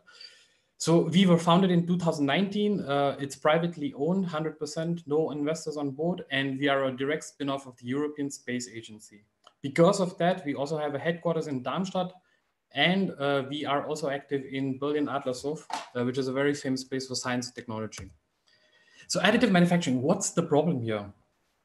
Price is one of the biggest driving factors here. Additive manufacturing is extremely expensive. If you go and decide, I want to do additive manufacturing today, you have to spend $500,000, buy a big machine, and then you are able to work with some materials, not all of them. And there is another hidden thing that nobody tells you. There are additional costs for post-processing. Pure additive manufacturing almost never exists. You always have to have extra machinery. You can go for services, but it's going to cost you 5,000 euros per kilogram for metals or ceramics. There is a lack of standardization. And basically, conclusion is AM is a luxury. Only the big boys can afford it. And the situation is a bit similar to the situation in 1984, where Macintosh came in with their user-friendly, cheap computer that was there for everybody. And that's what you have to see on that you see on the right side. And we're trying to do something different. We're trying to break this and make additive manufacturing available for everybody. We all know FDM-based additive manufacturing is cheap. Filaments can be produced. Plastic printers are available, and they can print and produce parts for cheap. Now, what if we take these filaments, take the plastic and put some metal or ceramics in them, and you're able to produce nice shapes, as you can see in the first step, then remove the plastic with chemical debinding and high temperature sintering. And what is the result? You have pure metal or ceramic parts. One example is this one with stainless steel. Steel being the workhorse of industrial application, it's everywhere. Very beautiful piece demonstrating the fineness of the technology. Another example with silicon carbide. Our revenue model is based on providing services. We are doing material development as part of R&Ds, and then in the future we want to do green machining, which is a state where we are trying to machine and improve the surface quality before the heat treatment when the parts are still soft.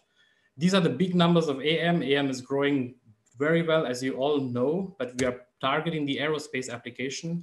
Why? Because first of all, we are qualifying the technology, first ever company to do that. And from space, we then want to go to Earth, because anything that flies can be used on Earth later. We have entered into partnership with a big Japanese company. And fresh news is that we have partnered up also with the Embassy of India to make our technology available also in India. And that's all, folks, from my side. Big thanks to INAM and for this fantastic chance and the platform to present our company. Oh, thank you. We appreciate it. Thanks for the presentation. We'll take one question from Martin. Just one question, Martin. These are the rules of the game. Just one. Jesus Christ. I have three. Talking about your materials, which is the first application that you would like to utilize it in, and how big is the market there? So the first application is that we have the best access to the guys in the space industry. So that's where we really are able to get and identify very specific applications. And we have identified one of them for titanium and also for silicon carbide. So we have proceeded with developing prototypes for that. And this is a big challenge, because in the space industry, if it's not good enough, it will not fly. So if you're able to get it qualified for that application, then using it on the industrial application on Earth will become easier. And that's what is driving our business model. Do the hard bit first, and then things will get easier on Earth. And how big is the market there? The space market is, it's a big market in the sense that if you quantify it in numbers, the EU got together and they decided to put something in around 50 billion for the next 2-3 years for space projects. Yeah? So that's the amount that will be invested in space projects in the coming years. And of course, this is not available all for us, but a part of it is, and bulk of it is for manufacturing components of satellites. Okay, thank you so much. All right, thank you. Well done, Siddharth. Martin can be a tough interviewer, so no problem. Very kind. All right, we move on to our next presentation from Bird Shades, one that we got very excited about because I think we can all agree that we all love birds and don't want them to die anymore. So with that introduction, whenever you're ready, Dominique. Can you see my screen? Does it work? In a second. Yes, I can see it now. Okay. Perfect. Just waiting for presentation mode. Okay. And do the slides move? Can you see that too? I can see the bird moving. Okay, but not... good. So I'm ready. Okay, let's go. Good. So glass is a must-have in the modern building industry, but it is also an invisible and deadly threat for many birds. And we're building cities made out of glass directly into the migration. We can't actually, I'm not sure if we can see it. Oh, sorry to interrupt. We do see the presentation. You see? Okay. Okay. So we're building cities made out of glass directly into the migration routes of birds. And in the US alone, up to 1 billion birds die every year just because of collisions with glass. And this is not just a problem for entire bird species and the ecosystem, but also for property owners, which experience public pressure and legislation, which is more and more increasing. And the current solutions on the market are often not very attractive. So we've come up with a different solution. We develop a transparent window film, which is easy to apply on existing buildings and very effective for birds. This is on the basis that birds see the UVA range of the visible light, which we humans don't. So we've developed special inks in a very specific pattern, which we have in a multi-layer system, which makes our film noticeable to birds. We've installed and sold our beta version of our film to pilot customers. So we're currently in the technology readiness level of 5, and we've sold it to pilot customers such as the Austrian Railway and to a high-rise. Our potential customers are property owners such as private and state-owned companies, which have the incentive to make their building bird-proof, for example, because of environmental issues or legal issues. It is still a very young and emerging market with the potential to grow. And our go-to-market strategy is to start with pilot customers and to later work together with distributors and licensing models. Our revenue models is a B2B direct sales approach to gain traction. We sell our film, which has the same price as visible films. And we also offer a package with an installation service where we cooperate with subcontractors. And in a later stage, we have distributors and licensing. Our timeline is that we upscale our product for market entry and to build up our sales and distribution channel. This is our team. So I'm Dominique, I'm the founder of Birdshades. I have a background in animal behavior. And Christoph is our product development engineer. He has expertise in surface coatings and film. And Melanie is our very supportive assistant. We have a great advisory board with 2 of the world leading experts in bird window collisions, our investor and my friend Bettina, who founded Birdshades initially with me. Yeah, so we're currently fundraising and looking for collaboration partners. And yeah, it would be great if you join our team to make the sky a safer place for birds to fly. Thank you so much, Dominique. Great, we'll take one question and I'm going to pick Robert to ask you something this time. So you said, Dominique, that you are currently fundraising. Yes. What sort of sums of money are you using? Because I would guess that material costs are going to be quite expensive. We're raising 600K, but we can leverage it with grants up to 2 million euros. Right. And how much are the material costs? It varies. So as long as it's lab scale, it's manageable, but we're using existing materials which we adapt. So it's okay. So, okay, just, yeah, thanks. Dominique, I also have one question from someone in the audience, from Vamsi, asking, is the film available and durable through its lifetime of usage? So I'm guessing, you know, how long does it last? Yeah, we're doing tests. So we have, we test them in climate chambers, and we soon have more results on that. Okay, thank you very much. Thank you. All right, we're gonna move now sort of back in time. And remember that time when we couldn't share a screen and we couldn't present with Alexei from Garnet. So we're gonna give that a second try with Christina's help as well. A lot of teamwork. Let's see if everyone is ready for our last. Ready. You're ready? Christina's sharing. I'll time it. And between the 3 of us, we'll have a great presentation. Let's start. Thank you for helping out. So, shall we go? Yes. Good afternoon, everyone. My name is Alexei, and I'm a co-founder of Garnet, a hardware company that develops sensors for monitoring assets that are operated in harsh environments. We are currently a team of 5, incubated in the ISABIC program in Graz, Austria. Next, please. The innovation that our innovation actually addresses the cargo inspection market, and in particular identification of cargo that contains dangerous or counterfeit goods. And by cargo, I mean truck, train, and port inspection. There have been several EU-level reports that state that X-ray will continue to play the central role in addressing this issue. Next, please. A typical X-ray cargo inspection system has one major part, which is called the detection matrix. The detection matrix forms around 30% of the cost of the whole equipment, and it starts with around 100 to 150 euros, 50,000 euros per piece.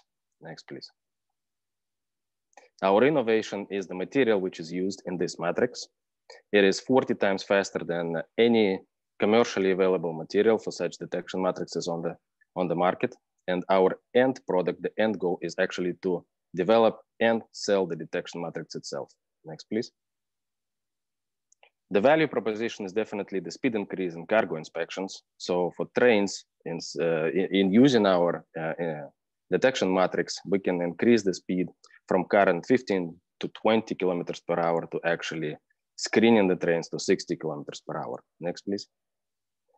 There are several steps to achieve this goal, and we have successfully achieved the first milestone, which is actually commercially supplying the 2 crystals of our material to Institute of Nuclear Physics in Italy for a massive physics experiment. Next, please.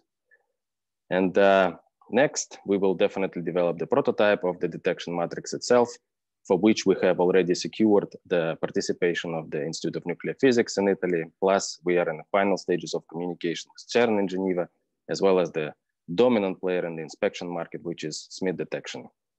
After that, we will do the production facility, and for that, we are seeking 7 to 8 million euro in funding and investment, for which we will definitely generate a turnover of at least 3 million in the first year.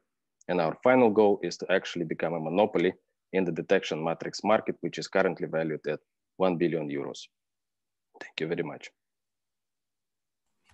Great, thank you so much, Alex, and thanks for being patient with the technical issues, which we knew we were going to have. It just happens.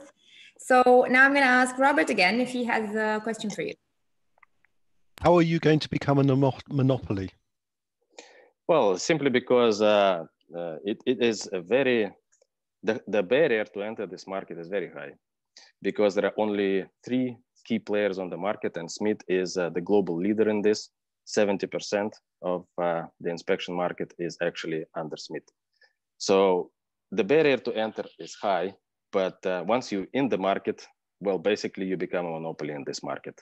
And we are sure we can do this because we are already supplying Smith with tiny crystals of our material for the small inspection systems, for the airport inspection, not for the big ones, the cargo inspection market, but for the small ones. And they are the only company on the market that use our material. And with this material, they have been able to acquire more than 70% of the share of the global market of airport inspection. So we basically try to repeat the same story with the cargo inspection. Okay. Thanks. All right. Okay, guys, with that, we are actually done. We've gone through 13 presentations in almost the time that I expected, so that's good. I'm going to share my screen again really quickly. Okay. Hopefully you see this. Don't worry, I'm not sharing it for very long.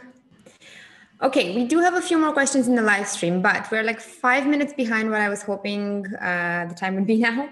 And because at least here in Berlin, it's a really nice evening. The lockdown has been eased. People might want to go for a walk or so. I don't know what the situation is where you are in the world, but we want to stick to our schedule. So I'm going to ask all the startups to have a quick look at the live stream in the next 20 minutes or so. They no longer have to pitch. You can relax now.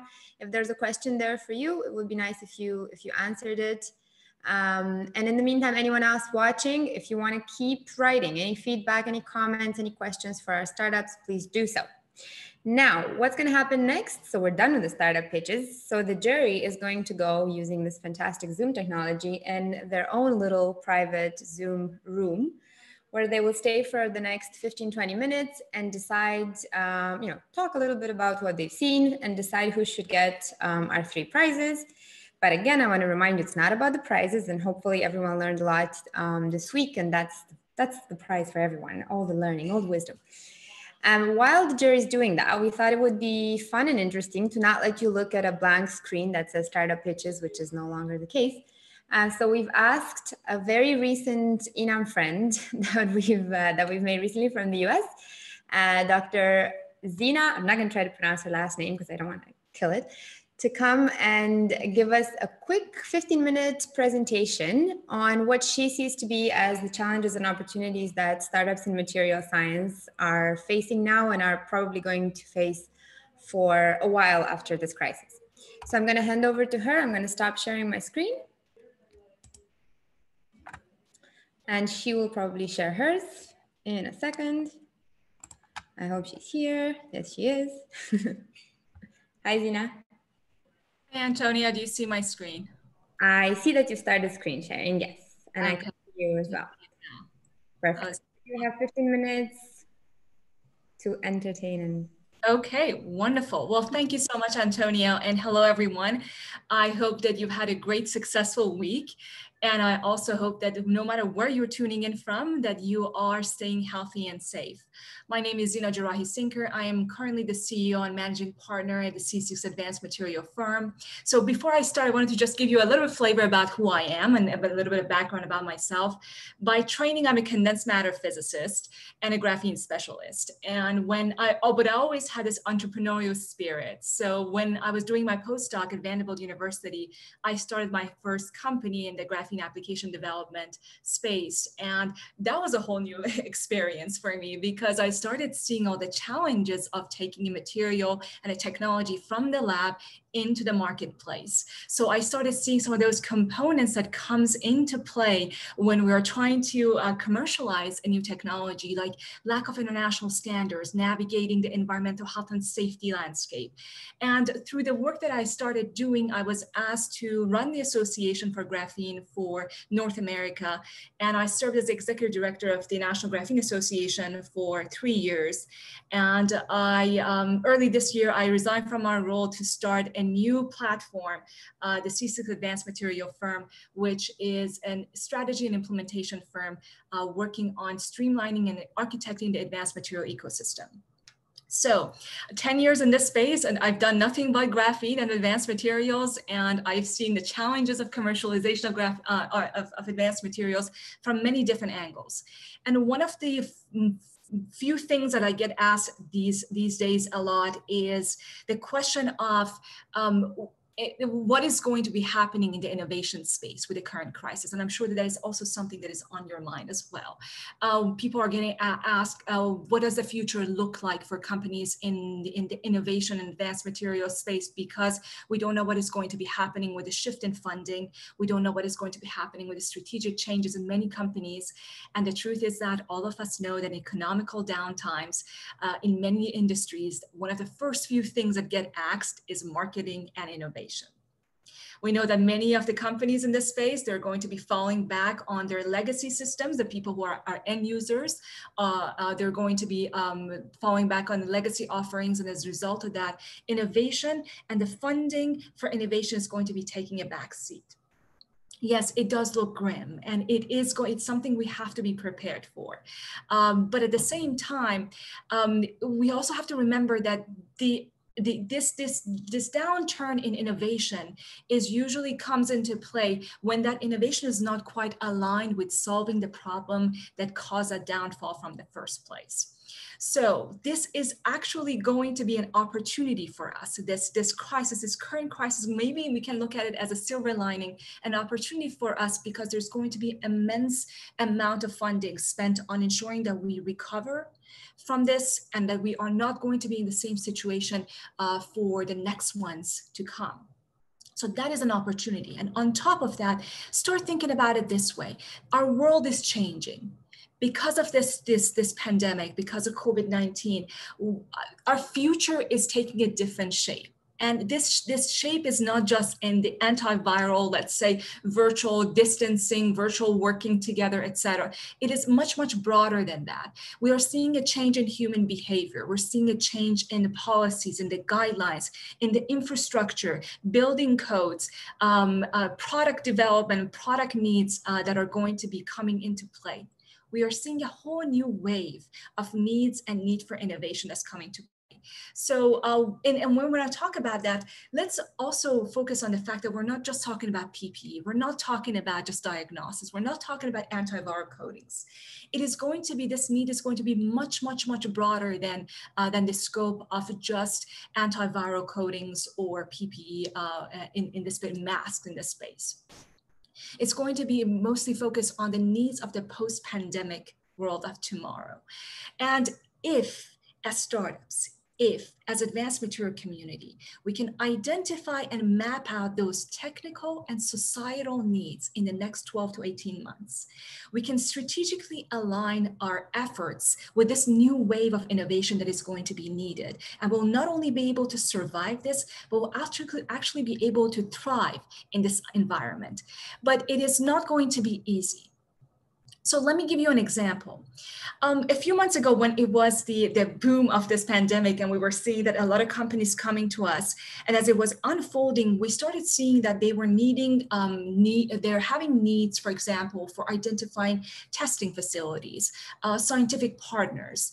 And as that went on, we started realizing that, oh, wait, almost 70% of this space is actually working on one single product, which is masks. Everybody in the advanced material community that we knew about in the material space, they were looking at how to implement their product or their material into a mask.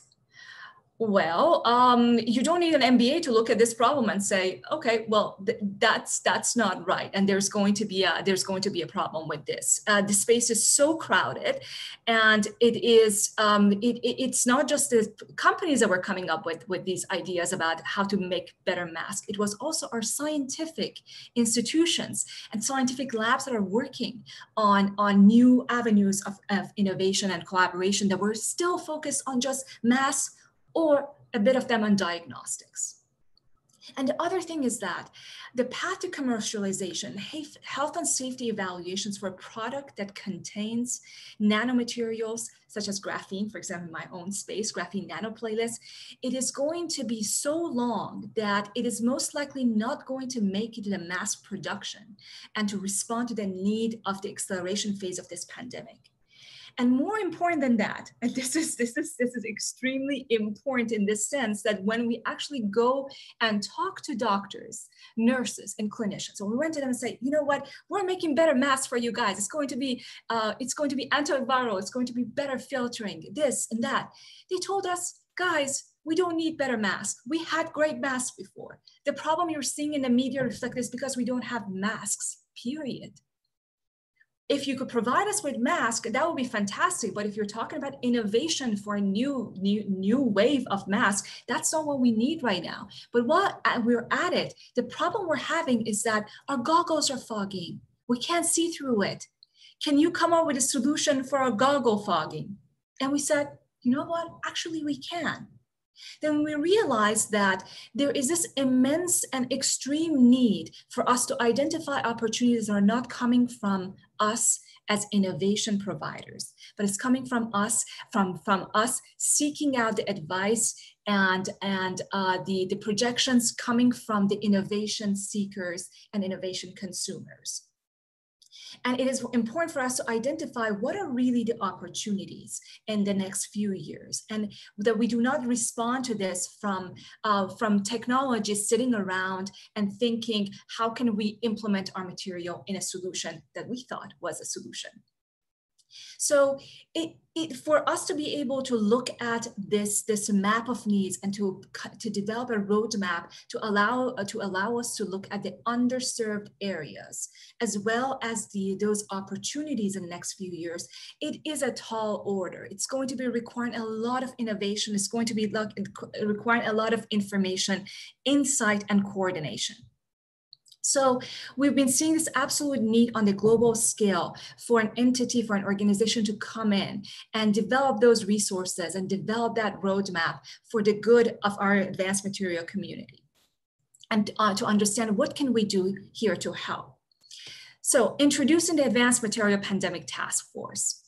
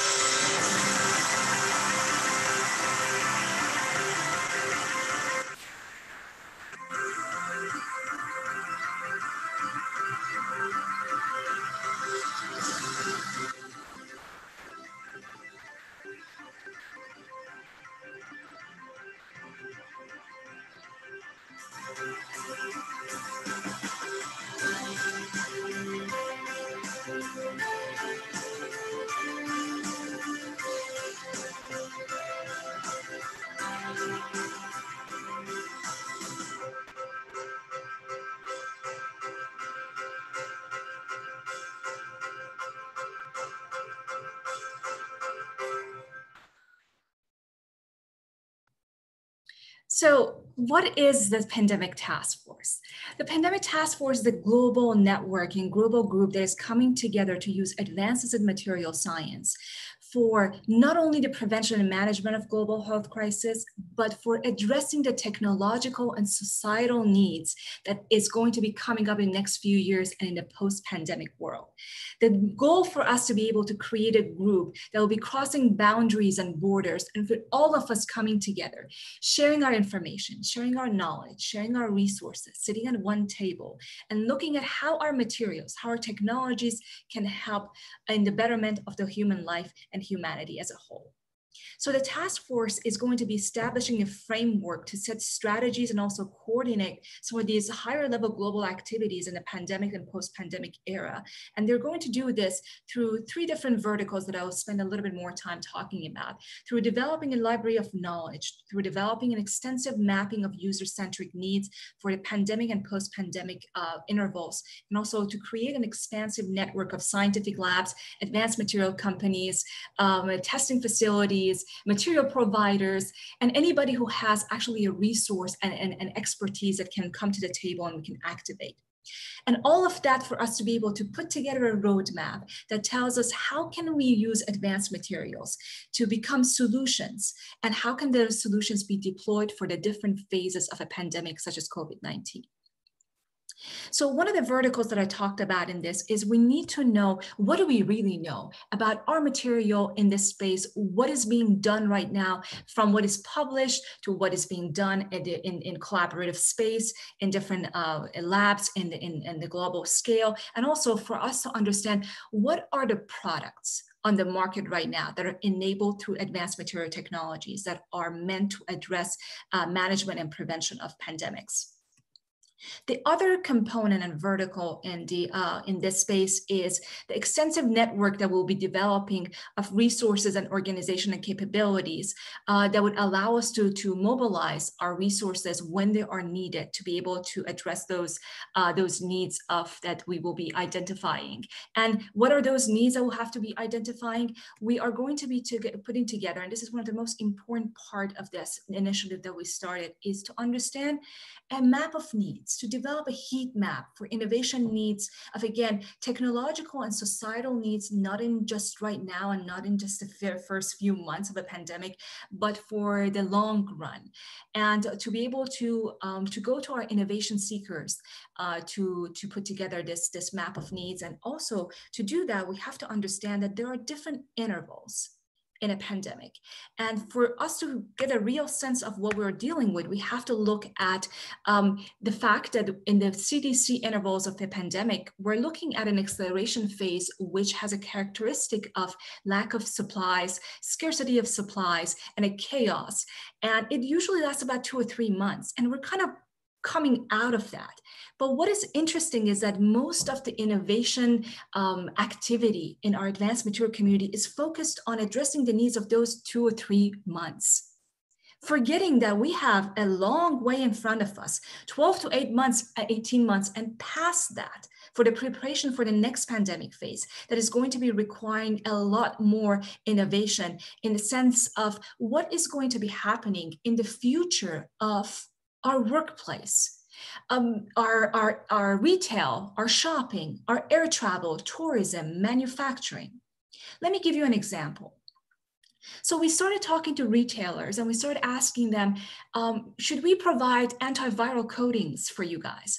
And they said, you know what, that would be fantastic. But what we need right now, and we're seeing it breaking down, is that our points of sale system, where you swipe your credit cards, those systems are failing because we're cleaning them so much with alcohol. We have 400% more transactional fails. Can you do something with that? We don't want antiviral coatings right now. Can you guys create a protective coating that allows us to protect these systems already in place by the time that these will be replaced, because these systems have to have some sort of innovation incorporated. We're not going to be stopping cleaning stuff with alcohol. And that is going to come into play. We're not going to be stopping in the next 2 to 3 years being worried about distancing, social distancing. It's still going to be in place no matter how this pandemic and that's how this crisis fares. So we have to start thinking about this. We have to look at air travel. Airlines are actually considering individual pods right now. And if that is in place, and if that's something that they're going to go towards, we have to be ready for it. Maybe our technology, maybe our innovation could be a part of what is about to come. So expand, when you're thinking about this, expand your horizons in terms of, it's not just PPE, it's not just diagnostic. Maybe my solution, maybe our material can actually be a part of something that is going to be needed and a market that is going to be opened in the very near future for addressing these challenges. So as for the pandemic task force, with these 3 different verticals in place for the library of knowledge, map of needs, and the network, we're going to be gathering the knowledge that is needed for us to be able to get a vision and overview of landscape and come up with a strategic roadmap in understanding what are the advanced material solutions in this space and how can they be deployed and how can they be facilitated and fast-tracked at different phases of the pandemics. And we are doing this pandemic task force, a philanthropic mission.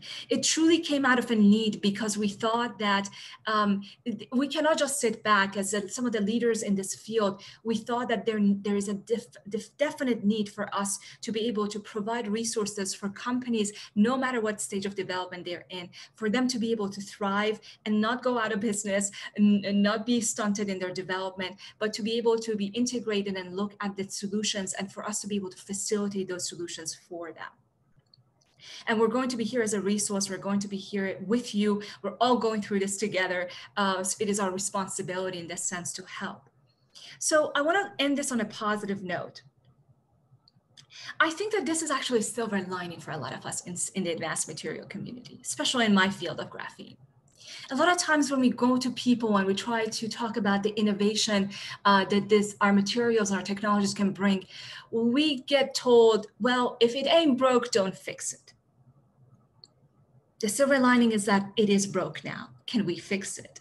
And while we're fixing it, can we evaluate if our materials and our technologies are going to be able to provide a solution, an effective solution to the problems that we're having right now? So this is a prime time for innovation. That the future might look a little bit grim, but let's look at it and say, how can we help and how can we leverage that to thrive in this space and help our own companies? So with that, I'm going to end, and we are going to be opening a round of applications for folks to join the network of the Advanced Material Pandemic Task Force. That is going to be opening up probably in about 10 days. Everybody's welcome to join, and I'm always available. You can find me on LinkedIn. Any questions, anything that we can do to help, we're going to be here. Thank you. Thank you so much, Zina. Thank you for that. And that's a very positive note to end on. And we do hope that perhaps even some of the ideas presented today can be part of the solution to what we're all currently facing. So next up, so just so you know what's happening, our jury is still debating. We give them a few more minutes, but in the meantime, I'd like to ask Ferdinand, if he's still with us on the call, and I think he is, to say a few words on behalf of the board of INAM. Yeah, I hope you can hear me reasonably well. Put my glasses off. Well, Antonia, you put me in a tight spot to have some minutes to talk after all these 13 great pitches, and after Zina giving her presentation, it's going to be very difficult for me to tell you anything that's of any interest. So on this YouTube channel, please don't run away. After me is something else coming, maybe more interesting. Anyway, I already mentioned INAM is a network for advanced materials, companies, research institutes, startups that all share the common ideas that advanced materials play a very, very important role in all our futures. Despite pandemics or whatever other great difficulties might come up. But what I want to talk about now for a few minutes is more about accelerator programs. I've thought about it while I listened to all the speeches. AdMaCamp is an accelerator program, and what is the purpose of an accelerator program? Well, AdMaCamp, of course, is the best accelerator program that there is in the world. There's no doubt about it. But there are a few things that all accelerator programs share, and that's they try to accelerate something, which makes sense. It's kind of in the name. So what they typically try to accelerate is they try to accelerate innovative ideas to success and to failure. The important part is both directions. An accelerator program should be indifferent to success and failure. The only thing it should care about, it should just accelerate things because that's good for all sides. It's good for you, it's good for us, it's good for the industry. If something doesn't work, it's good to attend to something else. Why is an accelerator program good for many startups? For most startups, accelerator programs are, in my opinion, an excellent way to bring your ideas first to a greater audience, typically to a very friendly audience. You might have the feeling that some of the mentors were not that friendly, but generally it's a very friendly audience. You have a chance to present your ideas, your business plans, your strategies, your product, find a way in a friendly atmosphere, find a way where the people do actually understand it, what you present to them, or do not understand it. And you learn the lessons that if they don't understand it, it's your fault. You have to do a better job in explaining it, because as you go out there, later there will be more people that don't understand it. And if you can't explain what your innovation is all about, then you have a problem to begin with. Another benefit is that you can fine-tune your presentations, you have some visibility, you get some marketing, sometimes you even change your strategy, your visions, your business plans, because you talked to a few mentors and thought that their input was valuable.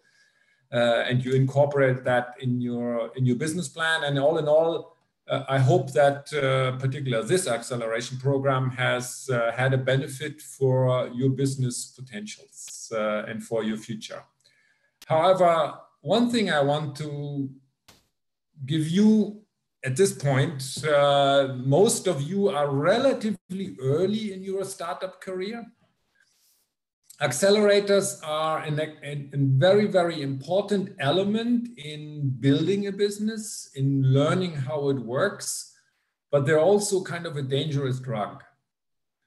Accelerator programs are not the real world. The real world are customers, investors, suppliers, maybe even legal and governments, if you're in the field of legislation that you need.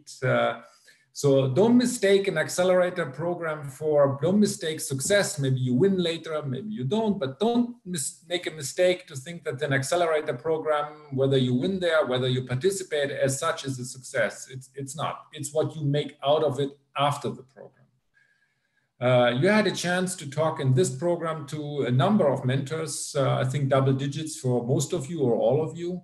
You had a chance, you've seen there were about 80 or 90 people on the YouTube channel and another 20 here in this round. So you had a chance to talk to a lot of people. And I believe quite a few of them told you, I find what you are doing interesting and I have some questions. And if you can answer me the questions, then I would like to help you. Now it's on you after the accelerator program, after the AdMaCamp, to make something out of it. Most of the people listening to you have a tight schedule. They listen to you for a few minutes. They have a short attention span, if I might say.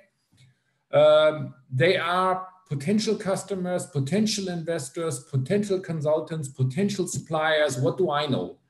Chase them afterwards. Stay in contact with them, push them. If you are not sure about what they were talking about, go for the ones who were the most critical first. Because if you convince them, it's going to be much easier to convince the other ones. Don't let them hide after the program here and not providing the services that they promised you to provide. Because after the accelerator programs, after this one, and I think some of you will make a few more, but attending accelerator programs will not be your day-filling exercise forever. It's going to be a training for you to find customers. It's going to be a training for you to sell your products to the market, or maybe sell shares of your company to an investor. But definitely at the end of the day, you want to sell your product to a customer. And that's all what matters. The accelerator program isn't worth anything if it doesn't help you to sell your product after the program. So that's the only point I wanted to make. I'm extremely happy and proud to have that you attended this program, and I think you all are very, very wonderful people and very, very wonderful businesses that you represent. Go after the customers after the accelerator program. Try to sell your product and fight hard for us. And I wish you all the success that I can hope for, and push the mentors that have promised to help you. Push the people that have made comments to you, and try to make something out of this. Okay? Thank you very much. Thank you for your time. Thank you for your attendance. Thank you, Ferdinand. So main takeaway, just chase people. Like if you need something from them, chase them, and they will for sure. Yeah, be a pain. Be a pain. I mean, this is, talk to people that are really salespeople. People that make a living out of selling something. They know how it is because most products don't sell alone. Most products are a hard job of selling. And it's you getting on some people's nerves. Just do it. It's worth it. And I think we've seen that with a lot of our previous AdMaCamp startups as well. Some of them have really good technology, but they needed to get more salesy and more extroverted and to actually go and chase people. So that's definitely really good advice. Okay, thank you all for staying with us. We're so long. It's 5:15. It's really sunny here. So we won't keep you for a lot longer. The jury has debated and debated, and they've come to a conclusion.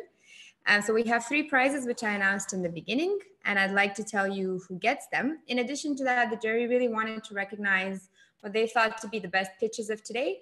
So even though I couldn't come up with any spontaneous prizes on the spot, I would still like to mention which one were the 3 sort of top pitches in the honest opinion of the jury. I'll start off with the prizes first. So one of our prizes was a 3-month professional membership in Motion Lab Berlin. So that prize goes to the guys from Project Ceramic. So well done to them. Usually at this stage, people clap. We can't really clap, but we're like virtually all clapping. Okay. Our other prize, our second prize, but was not second, just another prize, was free consultation session regarding IP strategy with Robert, who you also met, some of you during your mentoring sessions, who's also on the jury from 24 Law IP Group. And that goes to Coltech. Well done, Coltech. Thanks very much indeed. And then our third prize is offered by ContiTech, specifically by Katja. Again, some of you might have met her in the mentoring sessions. And that will be a workshop on how to better market your technology. So marketing and business development workshop. And that goes to AC Biot. Okay. And last but not least, I want to recognize the top 3 pitches. So the third one, according to the jury, was from Dominique from Bird Shades. Well done, Dominique. The second one was from the guys at Project Ceramic. And the best pitch, in the opinion of the jury, but maybe also some of you think that, was from Blacktop Labs. So well done, Tanya and Hobie. I think we were all also very impressed with your team photo. I've never seen such an impressive team photo like ever in my life. So that was very cool. Okay, this is very strange because I don't hear you like talking and clapping. So does anybody want to add anything, any comments, any thoughts, wishes? Anyone from the jury, anyone from the startups? Yeah, what I can say from the jury is I have heard most of your pitches twice, once on Tuesday and once now on Friday. And I must say, I am seriously impressed. First of all, at the beginning already, how many good pitches there were, but now how massively all you have improved in your pitches. It's a huge improvement. We really took your feedback and one really sees the effort that you put in. So very, very well done and congratulations. Thank you so much. And we're really happy to see that too. There's definitely some, I don't know if progress necessarily, but some change from the first time we saw your pitches to now. So we're very happy to see that. I don't want to keep people a lot longer, but I do want to ask if anyone wants to say or add anything at all to everything that has been said. We're getting a lot of comments in the live stream. Everyone's saying congratulations and good job. And I totally agree. I think you guys have done really well. This was a very intense program and it is quite hard to stay tuned for a week, especially in an online setup. So we really appreciate it. And we're very happy you could join us. And we will extend some invitations to all of you guys in the startups to become members of INAM. And we hope you'll accept that. So we'll definitely keep in touch. That being said, I will wrap things up. This has been a lot of fun. I hope that next time we do this, we can all be somewhere together in Berlin. Thank you all so much for joining. Thanks also for everyone who joined on the live stream.